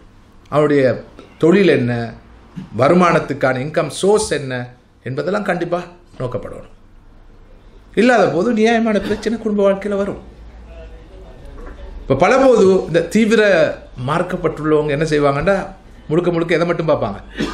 மார்க்கத்தை மட்டும் பார்ப்பாங்க. அவனுடைய ஃபேமிலி பேக்ரவுண்டை பார்க்க மாட்டாங்க, அவனுடைய எஜுகேஷன் பார்க்க மாட்டாங்க, அவனுடைய இன்கம் சோர்ஸை பார்க்க மாட்டாங்க. அதுவும் பிரச்சனையாக போயிடும். அப்போ அந்த வாழ்க்கை சிறப்பாக அமையாது. இன்னொரு சாரார் பெரும்பாலும் என்ன நடக்கும்னு சொன்னால் எல்லாத்தையும் பார்ப்பாங்க, தீன் பக்கத்தை முக்கியத்துவப்படுத்தி பார்க்க மாட்டாங்க, பண்பாட்டு பக்கத்தை அலட்டிக்கொள்ள மாட்டாங்க. பலர் சொல்லுவாங்க, இப்படி மோரலி கரப்டடாமே, இந்த காலத்தில் எல்லா பையனும் அப்படித்தான். கல்யாணம் முடிச்ச பிறகு சரி வந்துடுவான். கல்யாணம் முடிச்ச பிறகு ஓகே ஆயிரும். படிச்சிருக்கிறா, என்ன தொழில் இல்லாமே? அப்படியா, தொழில் இல்லையா? அப்போ கொஞ்சம் யோசிப்போம். என் கல்யாணம் முடிச்ச பிறகு சரி வராதா தொழில்? அந்த ரிஸ்க் எடுக்க முடியாது. பையன் நல்ல பையன்தான், ஆனால் தொழுக விஷயங்களை பழையணும். அந்த காலத்தில் எல்லா பசங்களும் அப்படித்தான்ப்பா. அது கல்யாணம் முடிச்ச பிறகு 2 குழந்தைய கண்ட பிறகு தெரிஞ்சிருவான். இந்த ரிஸ்க் எடுத்து தான் கல்யாணங்கள் நடக்குது. விளைவு என்ன? அந்த நச்சுத்தன்மை வாய்ந்த குடும்பங்கள் தான் நம்ம பார்க்குறோம். வெளிப்பார்வைக்கு ஓகேயாக இருந்தாலும் நியாயமான பிரச்சனை. இதில் உள்ள பெரிய பிரச்சனை என்னண்டா, பலர் நினைக்கிறாங்க இந்த புள்ளைய கரை சேர்த்துட்டா அல்ஹம்துலில்லாஹ் பாரம் குறைஞ்சாச்சுன்னு. புள்ளைய கரை சேர்த்துட்டாண்டா விளங்குதா அவங்களுக்கு? சொல்லுவீங்களா அப்படி? பிள்ளைய கரை சேர்த்துட்டாண்டா கல்யாணம் முடிச்சு கொடுத்துட்டா அல்ஹம்துலில்லாஹ் பாரம் குறைஞ்சிடும். ஆனால் உண்மை என்னண்டா, கரை சேர்க்காத வரைக்கும் நாம கரை சேர்ந்து இருப்போம். யாரு? பேரண்ட்ஸ். சும ஆரம்பிக்கிறதே கரை சேர்த்த பிறகுதான். அது இப்படிப்பட்ட சுமை இல்லை. எனவே யாரும் தயவு செஞ்சு இந்த இளம் தம்பதிகளுக்கு நான் சொல்கிறேன், யாரும் நினைச்சிடாதீங்க, கல்யாணத்தை முடிச்சு கொடுத்துட்டா நம்மளோட பொறுப்பு முடிஞ்சு நம்ம ஜாலியாக இருக்கலாம் ஹஸ்பண்ட் ஒய்ஃப்னு சொல்லி. அதுக்கு பிறகு ஹஸ்பண்ட் ஒய்ஃபை காண மாட்டார், ஒய்ஃபு ஹஸ்பண்டை காண மாட்டார். ஏண்டா அங்கே அவங்களுக்கு சண்டை செய்கிறதுலையே காலம் நேரம் கழிச்சு கொண்டு இருக்கும். இவர் குந்தி கொண்டு இருப்பார் இப்படி முன்னால், என்ன இன்னும் சாப்பாடே கூப்பிடலன்னு. அடிக்கடி ஏய் சாப்பாடு அவசரப்படாதீங்க, அவன் மருமகன் சாப்பிட்டு இருப்பேன், இவ்வளோ நாள் நான் இல்லையா இங்கே ராஜாவாக இருந்தேன், இப்போ மருமகன் சாப்பிட்ட போகிறோம் அப்படின்னு. பிறகு பசிக்குது, சாப்பாடு வை, கொஞ்சம் இருங்க, அவர் வெளியே போயிருக்கிறாரு. அப்படியா, சரி, எப்போ வருவானா? இப்போ வந்துடுவார். சரி, அந்த வராரு, மழை பெய்யுது, கொடையை கொண்டு போக. இவர் கொடையை எடுத்துகிட்டு போகணும். இவருக்கு கடுப்பாயிரும். எந்த வீட்டில், நான் கட்டின வீட்டில் நான் பெற்று வளர்த்த பிள்ளைகள் எனக்கு கொடுக்குற மரியாதை ஆயுதுன்னு சொல்லி கட்டுப்போட என்ன செய்வார்? இப்போ வயசு 65, காரி துப்புவார். துப்பினது இங்கே தான் படும், வயசு இல்லையா இப்போ. அப்புறம் அதெல்லாம் இப்படி தொடச்சி கொண்டு போய் ஸ்லீப்பரை போடுவார். போட்டால் ஒழுங்காக போடுபடாது, போடுறது ஆவேசத்தை தானே அப்படி சொல்லி ஸ்லீப்பரை போடுவார். சாப்பிடாமல் போகிறாராம். அடிக்கடி திருப்பி பார்த்துக்கொள்வார், கூப்பிடுறாங்களான்னு. அங்கே கூப்பிட மாட்டாங்க, யாரும் இல்லை. இப்போ ஆவேசமாக வெளியே போவார், தன்னை மறந்து நடுத்தருவில் போவார். பக்கத்தில் ஒருத்தன் வந்து ஃபோன் அடிப்பா, அதுவும் கேட்காது. என்ன ஆத்திரத்தில் போகிறது தானே, என்ன வீட்டில் சொல்லிட்டா வந்தீங்க மையவாடிக்கு போகிறேன்ட்டு அவன் சொல்லிட்டு போவான். திரும்ப அவரே வீட்டுக்கு வந்து இருப்பார். இப்படிப்பட்ட நிறைய பெற்றோரை நாம் சமூகத்தில் பார்க்குறோம். ரொம்ப அந்தஸ்தில் இருந்த மக்கள், உயர்ந்த இடத்துல இருந்த மக்கள் எல்லாம் என்ன காரணம்? ஒன்றும் இல்லை, இந்த பேசிக் நான் சொல்லிட்டேனே, இந்த தக்வா ஈமான் இல்லாத இடத்துல பேரண்ட்ஸுக்குள்ள மரியாதை கிடைக்காது, அங்கே ஒழுங்கான மருமகன் வந்து அவன் என்ன செய்வான், அவனே சொல்லிடுவான், இதுக்கு பிறகு மாமாவை காக்க வைக்கக்கூடாது, மாமாவுக்கு முதலாவது சாப்பாடு, அவருக்கு மருந்து இருக்குது, அவருக்கு ரெஸ்ட் இருக்குது, நான் ஒரு இளம் பையன், மாமாவுக்கு முதலாவது சாப்பாடு போடு, அதுக்கப்புறம் நான் சாப்பிடுவேன் அவன் சொல்லுவான். இங்கே மகள் என்ன சொல்லுவா, முதலாவது வாப்பா, அவர் வயசாளி, அவர் மூத்தவர், அவருக்கு நேரத்துக்கு சாப்பிடணும், தாயும் தான் சொல்லுவோம். அந்த அண்டர்ஸ்டாண்டிங், மியூச்சுவல் அண்டர்ஸ்டாண்டிங் எப்போ வரும், தீன் இருந்தால் தான். இல்லாட்டி அந்த நான் சொன்ன மாதிரி ஜட்ஜும் லாயரும் போலீஸ்காரனும் குற்றவாளியும், சரி ஹஸ்பண்ட் போலீஸ்காரன், ஒய்ஃபு குற்றவாளி, எப்படி இருக்கும் அந்த வீடு? இப்படி தான் இருக்கும். ஸோ இந்த நிலைமைகள் மாறுறதுக்கு ஒரே வழி மார்க்க வழிகாட்டல். இந்த தவா சென்டர் எதுக்காக இயங்குது? இவ்வளோ நிகழ்ச்சிகள் எதுக்காக ஒழுங்கு செய்யப்படுது? இப்போ நீங்கள் எனக்கு நேரம் 10:30, உங்களுக்கு நேரம் 11:30, அப்படி தானே? அப்போ ஆனால் நீங்கள் ரிலாக்ஸாக நினைக்கிறீங்க, பக்கத்தில் இருந்து வந்திருக்கிறார் இந்த ஆளுண்டு, என்ன வந்திருக்கிறாரு, வந்து இருக்கட்டுமே கொஞ்சம், நம்ம கொஞ்சம் வந்து பார்ப்போம் ரிலாக்ஸாக. ஆனால் எத்தனை ஆயிரம் மைல்களுக்கு அப்பால் இருந்து நான் வந்திருக்கிறேன், எவ்வளோ சுமைகளோடு வந்திருக்கிறேன், எவ்வளோ சுமைகளோடு நான் இங்கே இருந்து கொண்டு இருக்கிறேன். தவா சென்டர் இதுக்காக எவ்வளோ சுமைகளை தாங்குதுன்றது சாதாரண விஷயம் இல்லை. இவ்வளோ பெரிய ஒரு ஒரு பின்புலத்தோடு தான் இது நடக்குது. நாம் அப்படி ரிலாக்ஸாக வந்து முடிஞ்சிட்டா ஆரம்பிச்சிட்டாங்களா, 5 நிமிஷம் இருக்குதா, சரி பரவாயில்ல, கடைசி துணி வந்து கேட்டுட்டு போம், என்னது படமா இது ஓடுது 2:30 மணி நேரம், கடைசி சீனை மட்டும் வந்து பார்த்துட்டு போகிறது கிளைமேக்ஸில்.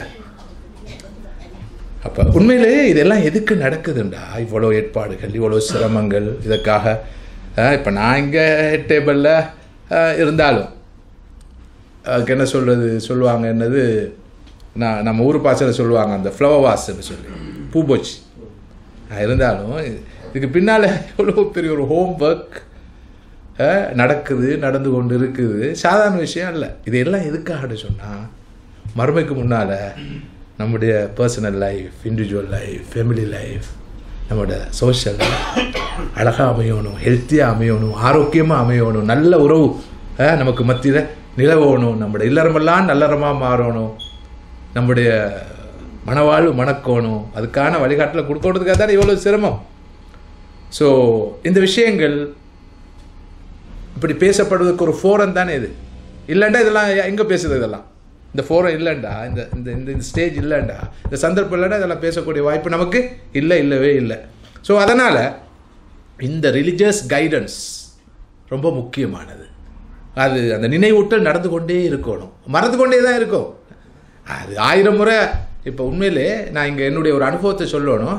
இப்போ போன மாதம் நான் மலேசியாவில் 2 நாள் ஒரு ஹோல் டே, 1 டே, காலையில் 9 மணிக்கு ஆரம்பித்து இரவு 6 மணிக்கு மாலையில் 6 மணிக்கு முடித்தோம்.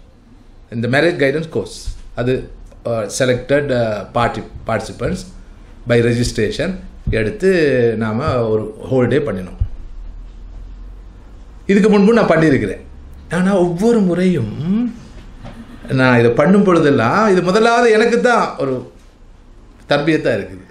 உங்களுக்கு விளங்குதா? உங்களுக்கு இப்போ நான் அவங்களோட ஒவ்வொரு விஷயத்தையும் பேசும்போது நான் என்னோட தான் ஒப்பிட்டு பார்த்துக்கொள்கிறேன். என்னுடைய வாழ்க்கையில் நான் ப்ராக்டிஸ் பண்ணேனா, ப்ராக்டிஸ் பண்ணி கொண்டு இருக்கிறேனா, நாளை ப்ராக்டிஸ் பண்ணுவேனா. எனவே நீங்கள் நினைக்காதீங்க எல்லாம் தெரிஞ்ச விஷயம் தானே, இல்லை. இந்த நினைவூட்டல் இருக்குது, ரிமைண்டர் ரொம்ப முக்கியமானது. வீட்டில் இந்த வீட்டு வாழ்க்கையிலே ஹதீஸை சொல்லும்போது அந்த ஹதீஸ் தெரியும் சொல்லாதே, இல்லை 100 முறை சொல்லணும் ஒரு விஷயத்தை, திரும்ப ரிப்பீட் பண்ணிக்கொண்டே இருக்கணும். இதான் மனிதன் இயல்பு, சுபாவம், சைக்காலஜி. திரும்ப சொல்கிற அளவுக்கு. அப்போ சூரத்துல் ஃபாத்திஹா ஓதிக்கொண்டே இருக்கிறோம். எவ்வளோ காலமாடாது சூரத்துல் ஃபாத்திஹா ஓதுறது, வேறொரு சூறாவை ஓதுறது இல்லையே. இந்த ரிப்பீட் பண்ணுறது ரொம்ப முக்கியமானது வாழ்க்கையில். அது மனப்பதிவாக சப்கான்ஷியஸ் மைண்டுக்கு போய் அது காலப்போக்கில் ப்ராக்டிஸாக மாறி, ஆரம்பத்தில் வலிந்து ப்ராக்டிஸ் பண்ணுவோம், காலப்போக்கு அது நம்முடைய பாட்ஸ்லாம் மாதிரி கல்ச்சராக மாறும். ஸோ பெண்ணுக்குரிய வாழ்க்கை துணை விஷயத்தில் ரொம்ப கவனமாக இருக்கணும். ஹசன் ரதியல்லாஹு அவர்கள், அல்லாஹ்வுடைய மகன், ஒரு நாள் ஒருவர் வந்து கேட்டார், என் பெண் பிள்ளைக்கு ஒரு மாப்பிள்ளை பார்க்கணும், எப்படிப்பட்ட மாப்பிள்ளையை பார்க்கணும், அல்லாஹ்வை அஞ்சு பயந்து நடந்து கொள்ளக்கூடிய ஒரு பையனை உனது மகளுக்கு திருமணம் முடித்து வை. அல்லாஹ்வை அஞ்சி பயந்து நடக்கக்கூடிய பையனை உனது மகனுக்கு திருமணம் முடித்து வை. ஏனென்றால் அப்படிப்பட்ட ஆளை திருமணம் முடித்து வச்சா அவன் அவளை நேசித்தால், அவனுக்கு பிடிச்சிட்டுன்னு சொன்னால், அக்கிரமஹா ரொம்ப மரியாதையாக கௌரவமாக அவளை நடத்துவான். பாருங்க சொல்லுது, ரொம்ப மரியாதையாக கௌரவமாக அவளை நடத்துவான். இப்போ பெண் என்பவள் கௌரவமாக நடத்தப்பட வேண்டியவள். அப்படி இல்லாமல் சரி பரவாயில்ல இருந்துட்டு போ, சர்வெண்டா பெண், நான் அதை பற்றி பின்னால் சொல்லுவேன். சரி ஓகே, நான் எதிர்பார்த்தேன் ஒரு 90% உனக்கிட்ட 80% இருக்குது. ஓகே போ. இல்லை, கௌரவமாக நடத்துவான். அவனுக்கு பிடிக்கல என்று சொன்னான், கேவலப்படுத்த மாட்டான், அசிங்கப்படுத்த மாட்டான், அநியாயம் செய்ய மாட்டான். ஏன்? அல்லாஹ்வை பயந்தவன். எனவே அல்லாஹ்வை பயந்தவனை பிள்ளைக்கு எனவே நான் ரொம்ப அன்பாக அவங்ககிட்ட நான் கேட்டுக்கொள்வது, உங்கள் குடும்ப வாழ்க்கை அழகாக அமைய, வெற்றிகரமாக அமைய, குறிப்பாக அவங்க அடுத்த தலைமுறையில் பிள்ளைகளோட வாழ்க்கை அழகாக சந்தோஷமாக அமைய. வெளிக்கு வந்தால் நமக்கு அவசியம் இல்லை. நம்முடைய வீடு ஹவுஸாக இருக்கக்கூடாது, பேலஸாக இருக்கக்கூடாது, ஹோமாக இருக்கணும். இது அடுத்தவண்ட பார்வையில் பெரிய பேலஸ், அப்பா என்ன வீடுடா, என்ன வானண்டா, என்ன சாப்பாடு.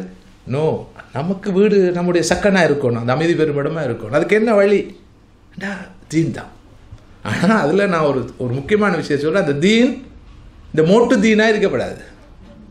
இன்றைக்கு தீன் என்ற பேரில் வந்திருக்கிற இந்த பிழையான ஒரு வகையான தீவிரவாத கடும்போக்கு கொண்ட முட்டாள்தனமான அந்த காட்டுமிராண்டித்தனமான மார்க்கமாக இருந்துடக்கூடாது என்பது ரொம்ப முக்கியமான விஷயம். அதை நம்ம ரொம்ப அனுபவிச்சு கொண்டு இருக்கிறோம். அப்போ தன்னை பிள்ளைக்கான வாழ்க்கை துணை தெரிவு செய்கிறதுல இந்த எல்லா விஷயமும் பார்க்கப்படணும். அவருடைய தொழில் உட்பட, பொருளாதாரம் உட்பட எல்லா விஷயங்களும் கவனத்தில் கொள்ளப்படணும். அடுத்ததாக ஒரு ஹஸ்பண்ட் ஒய்ஃபுடைய பேசிக் ரைட்ஸை நான் தொட்டு காட்ட விரும்புகிற நேரத்தை கவனத்தில் கொண்டு, இந்த நாட்டில் நீங்கள் வாழ்கிற இந்த நாட்டில் ஒரு ஹஸ்பண்டுக்கு தன்னோட ஒய்ஃபை, தன்னோட பிள்ளைகளை அடுத்தவருக்கு விற்கிற உரிமை இருந்துச்சு. 1805 1805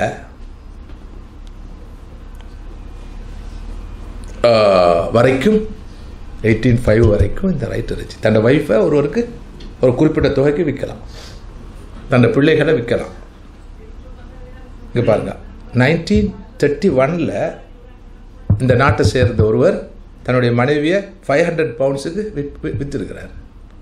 அதுக்கு பிறகுதான் சட்டம் வந்துச்சு அப்படி விற்க முடியாது. இப்போ நாம் இங்கே வந்து சொல்கிறோம் ஹியூமன் ரைட்ஸ்,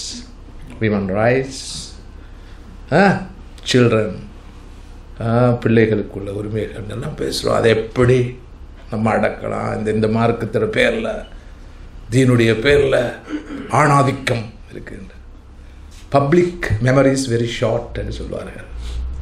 நம்ம பப்ளிக் இல்லை, நம்ம கொஞ்சம் தலைவுள்ள ஆக்கள். நம்மளோட மெமரி ஷார்ட்டாக இருக்கக்கூடாது. 1 நூற்றாண்டு கூட ஆகலை, 1 செஞ்சுரி கூட ஆகலை. இப்படி தான் இங்கே இருந்துச்சு. இந்த ஏரியாவில் தான் இந்த பிராந்தியத்தை, நான் இந்த பிராந்தியத்தை தரக்குறைவாக சொல்லலை, இப்போ நல்லா தான் இருக்குது அல்ஹம்துலில்லாஹ். ஆனால் நம்மளை தரக்குறைவாக பார்க்குறத பற்றி தான் நான் கவலைப்படுறேன். இவங்கெல்லாம் பெரிய advance, very progressive, develop, civilise, நாமெல்லாம் ரொம்ப பாபேரியனா, காட்டுமிராண்டித்தனமாக பிற்போக்கானாக்களாக, இன்னமும் பட்டிக்காட்டு மக்களாக இருக்கிறோன்ற பார்வை தான் பிள்ளைன்னு சொல்கிறேன் நான். அல்ஹம்துலில்லாஹ் நமது மார்க்கம் 1450 வருஷத்துக்கு முன்னாலே பெண்ணுக்குள்ள எல்லா ரைட்ஸையும் கொடுத்துட்டு, ஆனால் இங்கே இப்போ தான் இந்த ரைட்ஸ் கொடுக்கப்பட்டு கொண்டு வருது. அந்த வகையில் அவங்க நம்மளையும் கடந்து போய் கொண்டிருக்கிறாங்க. ஒரு எக்ஸ்ட்ரீம்லேருந்து அடுத்த எக்ஸ்ட்ரீமுக்கு போய் கொண்டிருக்கிறாங்க. அதை பார்த்து நாம் வாழ வேண்டிய அவசியம் இல்லை என்பது தான் என்னுடைய கருத்து. 1948 உங்களுக்கு தெரியும், அந்த மனித உரிமை சாசனம் உருவாக்கப்பட்டு யூஎன்ஓவால் பிரகடனம் செய்யப்பட்டது. அதுக்கு பிறகு தான் இந்த பெண்களுக்குள்ள முந்தி ஓட்டிங் ரைட்டெல்லாம் இருக்கல்ல, ஓட்டிங் ரைட் கிடையாது. பெண்கள் ரொம்ப மோசமாக நடத்தப்பட்ட ஒரு பகுதி தான் இது. ஆனால் இன்றைக்கி நிலைமை மாறி இருக்குது. அதை நம்ம ரொம்ப அப்ரிஷியேட் பண்ணணும், வெல்கம் பண்ணணும். நான் நினைக்கிறேன் இஸ்லாத்துடைய இம்பேக்ட் அதில் அதிகமாக இருக்குதுன்னு சொல்லி. அதுக்காக இன்றைக்கி இஸ்லாத்துடைய பேராக நடக்கிற ஆண்களுடைய கொடுமைகளை நாம் அனுமதிக்க முடியாது. அதையும் நான் இங்கே அழுத்தமாக சொல்ல விரும்புகிறேன். இந்த மியூச்சுவல் ரைட்ஸ் இருக்குது. மியூச்சுவல் ரைட்ஸ் ஹஸ்பண்ட் ஒய்ஃபுக்கும், ஒய்ஃப் ஹஸ்பண்டுக்கும் செய்ய வேண்டியது. அதில் முதலாவது நான் சொன்னேன், வாஷிருஹுன்ன பில் மாரூஃப். முதலாவது பெண்களை ஆண்கள் நல்ல முறையில் நடத்த வேண்டும், பண்பாடாக நடத்த வேண்டும், அன்பாக நடத்த வேண்டும், முறையாக நடத்த வேண்டும். அல்லாஹ்வுடைய கட்டளை. அதே மாதிரி பெண்களும் தன்னுடைய வாழ்க்கை துணைகளை அழகாக, பண்பாடாக, அன்பாக நடத்த வேண்டும் என்பது முதலாவது விஷயம். அப்போ எது பேசிக்காக இருக்க வேணும்? குடும்ப வாழ்க்கையுடைய பேசிக்காக இருப்பது 4 விஷயங்கள். சொல்லுங்கள், 4.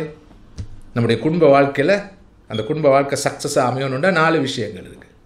எனக்கு தெரியும் சிஸ்டர் சொல்லுவாங்கன்னு எனக்கு சொல்லணும் பிரதர்ஸ்.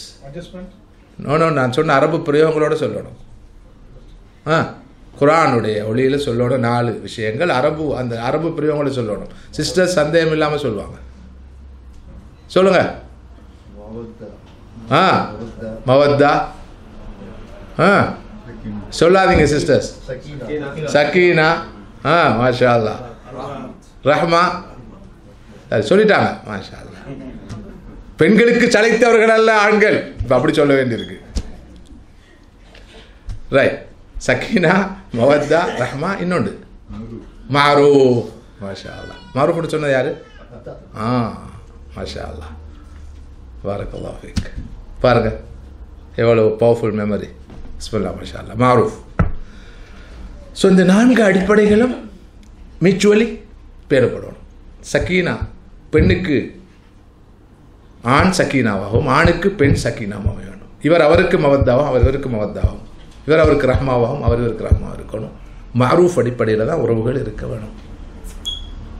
இது மார்க்க கடமை என்றதை நம்ம புரிஞ்சு கொள்ளணும். அடுத்து 2 சாராருடைய உடலியல் தேவை இருக்குது.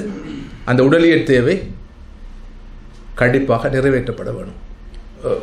வீடு இருக்குது, சாப்பாடு இருக்குது, உடை இருக்குது, வேறு என்ன வேணும்? தேவை பேசாமல் வாய் பார்த்துட்டு இல்லை. இதை விட அவருடைய உணர்வு ரீதியான தேவை இருக்குது, இமோஷனல் நீட்ஸ் இருக்குது, செக்ஷுவல் நீட்ஸ் இருக்குது. இவை கண்டிப்பாக கட்டாயமாக பூர்த்தி செய்யப்பட வேண்டும். எந்த அளவுக்கு இதில் மார்க்கம் ரொம்ப கண்டிப்பாக இருக்குன்னு சொன்னால், ஒரு ஆண் தன் மனைவியை விட்டு எவ்வளவு காலம் பிரிஞ்சிருக்கலாம், ஃபிசிக்கலி பிரிஞ்சிருக்கலாம் என்பதை பற்றி நமது ஆரம்பகால இஸ்லாமிய அறிஞர்கள் பேசியிருக்கிறாங்க. சிலர் சொன்னாங்க 4 மாதங்களுக்கு மேல் பிரிஞ்சிருக்க ஆகாது. மற்றொரு சார் சொல்கிறாங்க மேக்சிமம் ஒரு 6 மாதம் வேண்டாம் பிரிஞ்சிருக்கிறாங்க மேக்சிமம். அந்த அளவுக்கு மார்க்கம் இந்த விஷயத்தில் ரொம்ப கண்டிப்பாக இருக்குது. இது மியூச்சுவல் ரைட்ஸோடு சம்மந்தப்பட்ட 2வது விஷயம். அடுத்தது ப்ராப்பர்ட்டி. அதாவது ஒரு கணவனுக்கு சொல்ல முடியாது என்னுடைய செல்வம் மாத்திரம்னு சொல்லி. இப்போ இருக்கிற செல்வம் கணவனுக்கு சொந்த மாதிரி மனைவிக்கும் சொந்தம் தான். எனவே 2 சாராரும் அந்த ரைட்ஸை பெற்றிருக்கிறாங்க. அடுத்தது கிளீனினஸ் அண்ட் பியூட்டி.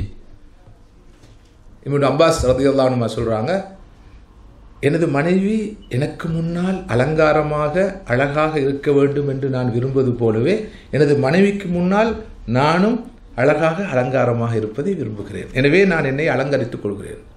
ஆனால் இன்றைக்கு ப்ராக்டிக்கலி வீட்டு வாழ்க்கையில் முரண்பாடுகள் வருவதற்கான காரணங்களுள் ஒரு முக்கியமான காரணம் தான் கணவனுக்கு மனைவியை பிடிக்கிறது இல்லை. ஆனால் வெளியில் உள்ளவங்கெல்லாம் சொல்கிறாங்க, ஏன் இவனுக்கு அவள் பிடிக்கிறதில்லை, அவள் நல்ல ஸ்மார்ட்டான அழகான ஒரு பெண்ணாக இருக்கிறாவேன்னு சொல்லி. பிரச்சனை வீட்டில் அவள் அப்படி இருக்கிறது இல்லை. ஆமாம், வீட்டுக்கு வெளியே போகிற நேரம் தான் அலங்கரித்து கொண்டு போகிறான். வீட்டில் எப்படி இருப்பான்னு சொல்லி கணவனுக்கு தான் தெரியும். அதே மாதிரி மறுபக்கம் மனைவிக்கு ஹஸ்பண்டை பிடிக்கிறது இல்லை. அதுக்கு என்ன காரணம்னு சொல்லி தேடி பார்த்தா தெரிய வரதில்லை, சொல்ல முடியாது. ரொம்ப சென்சிட்டிவான விஷயங்கள். இதெல்லாம் எப்படி சொல்கிறது? இவர் சுத்தமாக இல்லை, விசாரிக்கிறாரு, அந்த மாதிரி விஷயங்களை எப்படி அடுத்தோடு பகிர்ந்து கொள்வது? ஆனால் இவருக்கு பிடிக்கிறது இல்லை. ஆனால் முக்கியமான காரணமாக இருக்கும், தேடிக்கொண்டு போகிற நேரம் காரணங்கள் உண்டாக இருக்கும். அவர் துப்புரவா இல்லை, சுத்தமாக இல்லை. அப்போ இதுவும் ஒரு முக்கியமான விஷயம். கணவனும் சுத்தமாக இருக்கணும், அழகாக இருக்கணும், நேர்த்தியாக இருக்கணும் மனைவிக்கு முன்னால். மனைவியும் தன்னை கணவனுக்கு முன்னால் மேக்சிமம் தன்னை அலங்கரித்துக் கொள்ளணும். அப்போ இஸ்லாம் அடுத்தவருக்கு முன்னால் தான் அலங்காரத்தை மறைக்க சொல்லுது, குறைக்க சொல்லுது. தன் கணவனுக்கு முன்னால் உச்சநிலையில் அலங்காரமாக இருக்க சொல்லுது. இது இன்றைக்கு உலக ரைட் ஆப்போசிட். கணவனுக்கு முன்னால் வீட்டில் அலங்கோலமாக இருக்கிறது, அசிங்கமாக இருக்கிறது, துப்புரவு இல்லாமல் இருக்கிறது, கந்தலாடியோடு இருக்கிறது. ஆனால் அடுத்தவருக்கு முன்னால் வீட்டுக்கு வெளியே போகிற நேரம் மேக்சிமம் அலங்கரித்து கொண்டு போகிறது. இதனால் நிறைய பிரச்சனை, வீட்லேயும் பிரச்சனை, ரோட்லேயும் பிரச்சனை. வீட்டில் ஆம்பளைக்கு பிரச்சனை, இவ ஒழுங்காக இல்லைண்டு. வெளியே ரோட்டில் போகிற ஆம்பளைக்கு பிரச்சனை, இவ ஒழுங்காக போகிறது. ஒழுங்குதா இல்லையா? ஒழுங்காக போகிறது பிரச்சனை தானே. கவர்ச்சியாக இருந்தால் பிரச்சனை தானே. அப்போ ஒரு பெண்ணால் வீட்லேயும் பிரச்சனை, ரோட்லேயும் பிரச்சனை வர்றதுக்கு காரணம் என்ன? இந்த பேசிக் விஷயங்களை நாம் பேணாமல் இருக்கிறது. இப்போ மார்க்கம் தான் இதை சொல்லித்தரும். வேற எங்கே இதெல்லாம் சொல்லித்தர மாட்டாங்க. வேற எங்கே இந்த சப்ஜெக்ட் எல்லாம் சொல்லி தருவாங்க. அங்கே என்ன சொல்லி தருவாங்க? எப்படி மேக்ஸிமம் அழகாக அலங்கரிச்சு கொண்டு வெளியே போகிறது, அதை பற்றி தான் அதிகமாக சொல்லி தருவாங்க. அடுத்து ரொம்ப முக்கியமான மியூச்சுவல் அந்த டியூட்டி சார்ந்த விஷயந்தான் மெயின்டைனிங் சீக்ரெட்ஸ். கணவன் மனைவியுடைய ரகசியங்களையும், மனைவி கணவனுடைய ரகசியங்களையும் பேணி பாதுகாப்பது.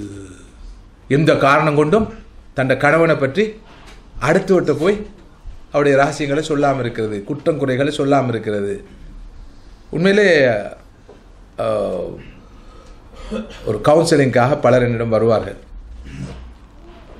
கடந்த ஒரு 4 நூற்றாண்டு காலமாகவே அந்த கன்றாவியே செய்ய வேண்டியிருக்கு.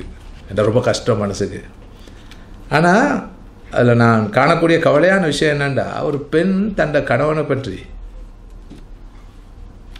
ஒரு அடுத்த ஆள்கிட்ட எப்படியெல்லாம் சொல்லுவா தெரியுமா?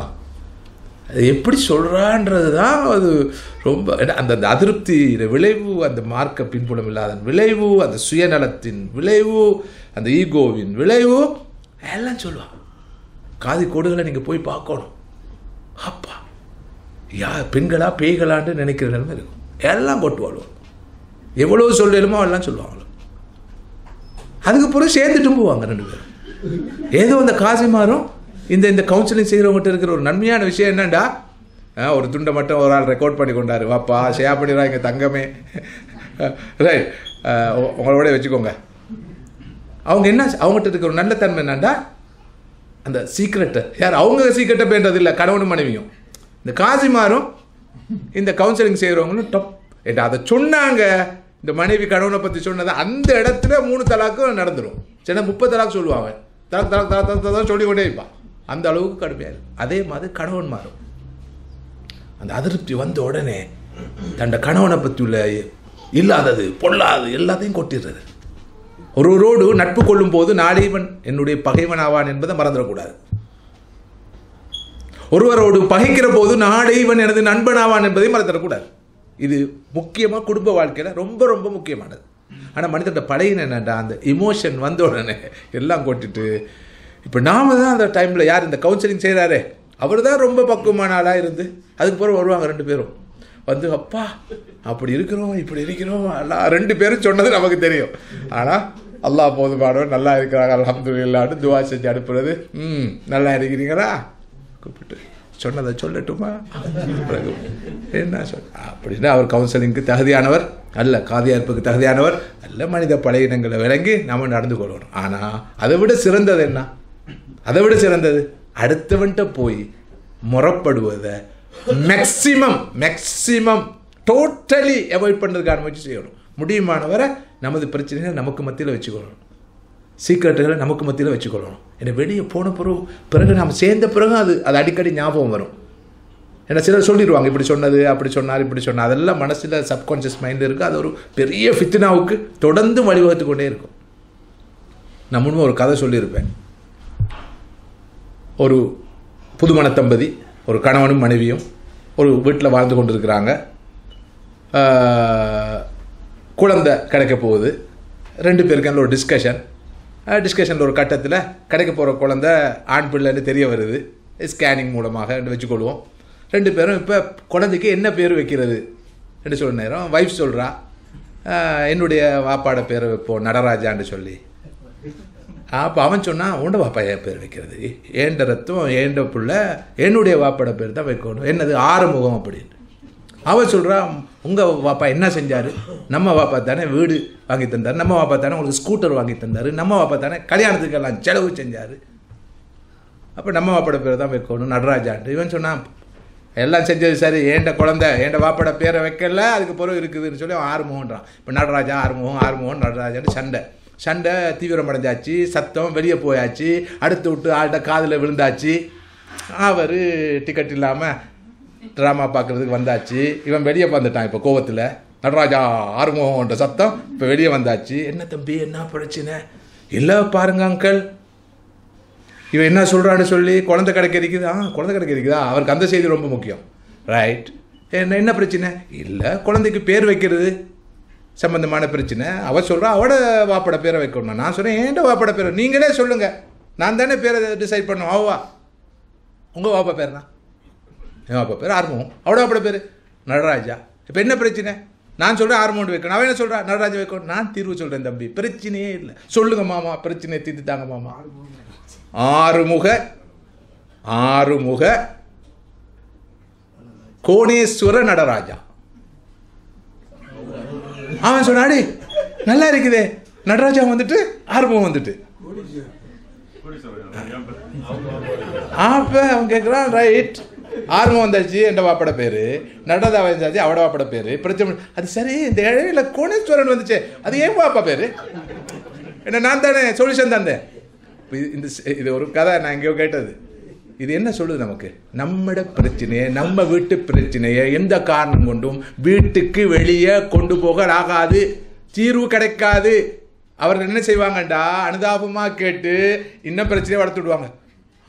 அப்படியெல்லாம் பேசுகிறாவா, இப்படி பேசக்கூடாது, பொறுத்துக்கொள்றீங்களா, பொறுத்துக்கோங்க அல்லாவுக்கா அடி இப்போ நான் அதிகமாக பொறுக்கிறோம் அப்படி யோசிக்கிறான். அதே மாதிரி அவட்டையும் சொல்கிறது அவ்வளோ மோசமான ஆளாக இருக்காரா, நான் நினைக்கல அவர் நல்லா தானே, இல்லை அவர் ரொம்ப மோசமாக தான், குழப்பந்தான், பரவாயில்ல பொறுத்துக்கோங்க. அது தீர்வு? அது தீர்வு இல்லை. ஆனால் தீர்வு சொல்கிறவங்க இருக்கிறாங்க, இல்லாமல் இல்லை. எனவே முடியுமான வர நம்மளோட பிரச்சனையை நாமே நமது மட்டத்தில், குடும்ப மட்டத்தில், கணவன் மனைவி மட்டத்தில் தீர்த்து கொள்ளணும். பிள்ளைகள் மட்டத்துக்கு கூட கொண்டு போக வேண்டிய அவசியம் இல்லை. பேரண்ட்ஸ் மட்டத்துக்கு கூட கொண்டு போக வேண்டிய தேவையில்லை. ஏனைய குடும்ப அங்கத்தோர் மட்டத்தில் கூட கொண்டு போக வேண்டிய அவசியம் இல்லை. அப்போ தான் அந்த குடும்ப வாழ்க்கை அழகாக இருக்கும். எனவே இந்த மெயின்டைனிங் சீக்ரெட் என்ற விஷயம் ரொம்ப முக்கியமானது. அடுத்ததாக கணவன் மனைவியுடைய குடும்பத்தையும், மனைவி கணவனுடைய குடும்பத்தையும் கவனிக்கணும். அந்த ரிலேஷன்ஷிப்பை தீவிரமாக பேணணும். நல்ல அழகான குடும்ப வாழ்க்கைக்கு இது ரொம்ப முக்கியமான வழிகாட்டல். கணவனை கண்ணனை பார்ப்பது போல கணவனுடைய பேரண்ட்ஸை, கணவனுடைய சகோதரிகளை பார்க்கணும். கணவன் சொல்லாமலே பார்க்கணும். கணவன் சந்தோஷம் அடைகிற முக்கியமான ஒரு விஷயம் அது.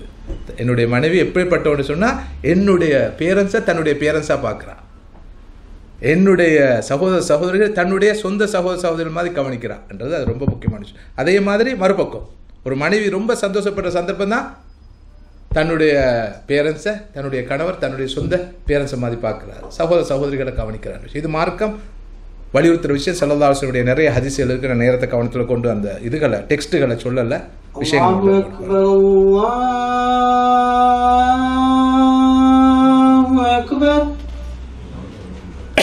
எவ்வளோ 5 நிமிஷத்தில் முடிப்போமா?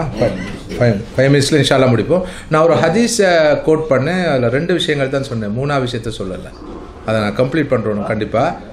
அதாவது ஸல்லல்லாஹு அலைஹி வஸல்லம் அவர்கள் 3 விஷயங்கள் உத்தரவாதம் அளித்தார்கள். தர்மம் கொடுக்கிற பொருள் ஒரு நாளும் குறையாது.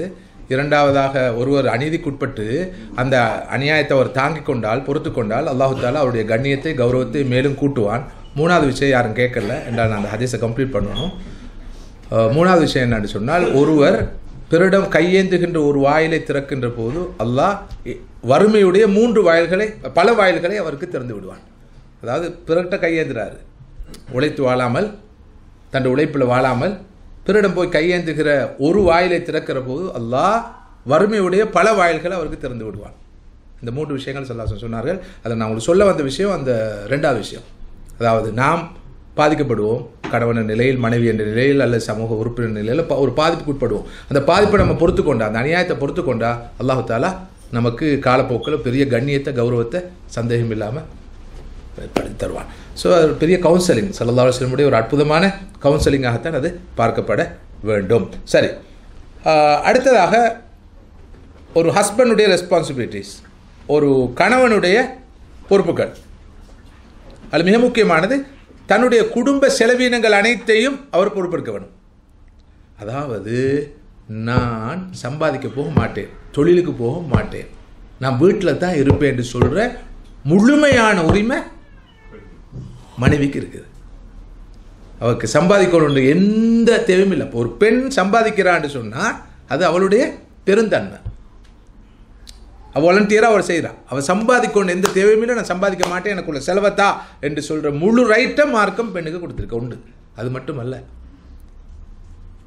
முக்கியமான விஷயம், ரொம்ப ஆழமாக இதை மனதில் எடுங்க.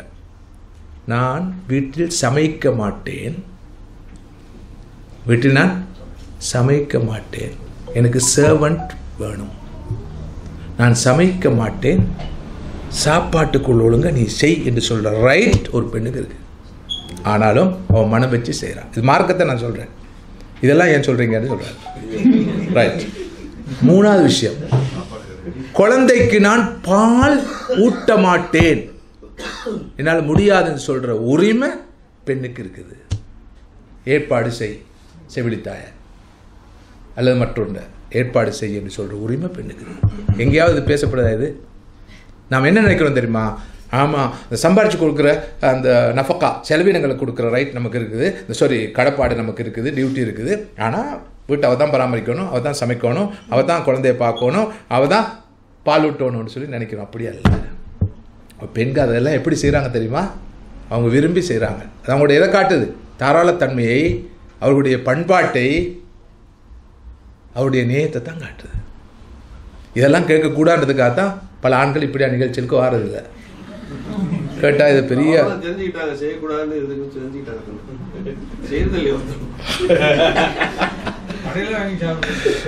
அது வேறொரு கல்ச்சர். நான் இது இஸ்லாமிக் பாயிண்ட் ஆஃப் வியூவில் சொல்கிறேன். இது ரொம்ப முக்கியமான விஷயம். இப்போ குடும்பத்தை முழுமையாக பார்க்குற பொறுப்பு யாருக்குள்ளது? ஆணுக்குள்ளது என்ற விஷயம். அடுத்தது தன்னுடைய மனைவியை ஃபிசிக்கலி மென்டலி சந்தோஷப்படுத்துறது ஆணுக்குள்ள கடப்பாடு. தன்னுடைய மனைவிக்கு தேவையான கல்வி அறிவை கொடுப்பதற்கான ஒழுங்குகளை செய்வது ஆணுக்குள்ள கடப்பாடு. அதே போல நியாயமாக தன் மனைவியை நடத்துறது, அது பெரிய ஒரு தலைப்பு. அது எப்படி நியாயமாக நடத்துவது எப்படி என்ற விஷயம், இது ரொம்ப முக்கியமான விஷயம். அது மனைவி ஒரு ஆணுக்குள்ள கடப்பாடு. மனைவியுடைய குடும்பத்தை கவனிப்பது, பெற்றோரை அவருடைய சகோதர சகோதரி கவனிப்பது ஆணுக்குள்ள முக்கியமான கடப்பாடு. அதே நேரம் தன்னுடைய மனைவியால் வரக்கூடிய கஷ்ட நஷ்டங்களை தாங்கிக் கொள்வது, அவர் செய்கிற குற்றங்குறைகளை மறக்கிறது, மன்னிக்கிறது, பொறுமை காக்கிறதும் ஒரு கணவனிடம் எதிர்பார்க்கப்படுற முக்கியமான விஷயம். மறுபக்கம் ஒரு மனைவியை பொறுத்தவரையில் பல கடமைகள் இருக்குது. அது மிக முக்கியமானது தனது கணவனுக்கு முழுமையாக கட்டுப்படுவது. ஸல்லல்லாஹு அலைஹி வஸல்லம் ஹதீஸ் எல்லோருக்கும் தெரியும். அல்லாஹ் அல்லாத ஒருவருக்கு ஒரு பெண் சுஜூத் செய்வதாக இருந்தால் தன்னுடைய கணவனுக்கு சுஜூத் செய்ய வேண்டும். அந்த அளவுக்கு கணவனை மிக கௌரவமான இடத்தில் வைத்து பார்க்கணும். எனவே என்னதான் சொன்னாலும், இவ்வளவுதான் நம்ம பேசினாலும், கணவனுக்கு முதல் தர ஸ்தானம் இருக்குது என்றதை எந்த வகையிலையும் நாம் மறுதளிக்க முடியாது. முதல் தர ஸ்தானம் இருக்குது.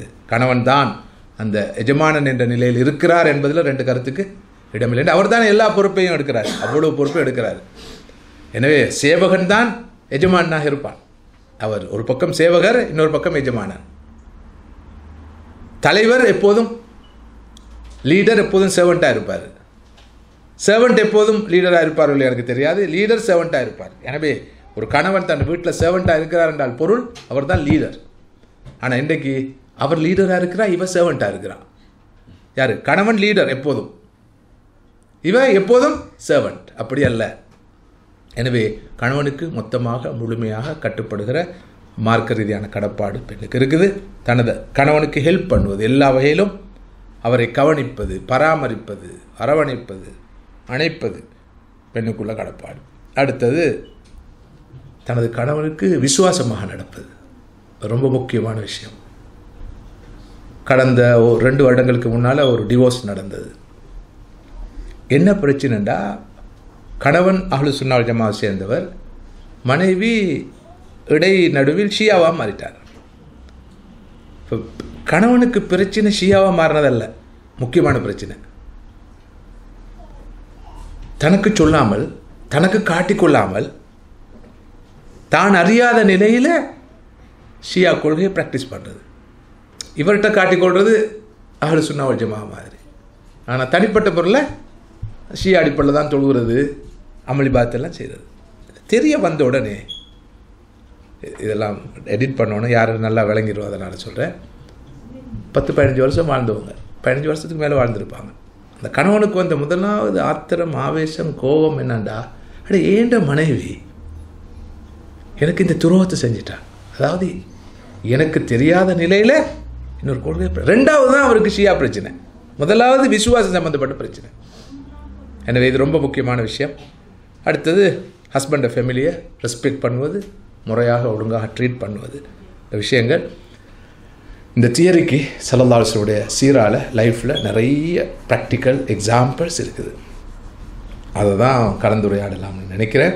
அது போக நம்முடைய ஃபேமிலி லைஃப்பை ரொம்ப பீஸ்ஃபுல்லாக லீட் பண்ணுறதுக்குள்ள சில வழிகாட்டல்கள் தரப்படும். அல்லாஹ் நாடினா இன்ஷா அல்லாஹ் எதிர்காலங்களில் அதை பற்றி கலந்துரையாடுவோம். ஜஸாக்குமுல்லாஹ் ஹைரன், பாரக்கல்லாஹு ஃபீக்கும். அல்லாஹ் உங்களுடைய வருகையை கபூல் செய்யட்டும், இந்த மஜ்லிஸை கபூல் செய்யட்டும்.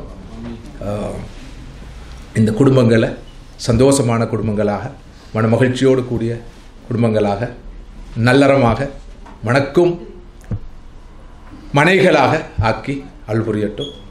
இந்த கணவன் மனைவிமாருக்கு மத்தியில், பெற்றோர் பிள்ளைகளுக்கு மத்தியில் அல்லாஹ் சக்கீனாவை, மவத்தாவை, ரஹ்மாவை நிறைவாக நிரப்பமாக கொடுத்து அருள் புரியட்டும். வாஹிர் தவானா அல்ஹம்துலில்லாஹி ரப்பில் ஆலமீன். அஸ்ஸலாமு அலைக்கும் வரஹ்மத்துல்லாஹி வபரகாத்துஹு. ஜஸாக்குமுல்லாஹு ஹைரன்.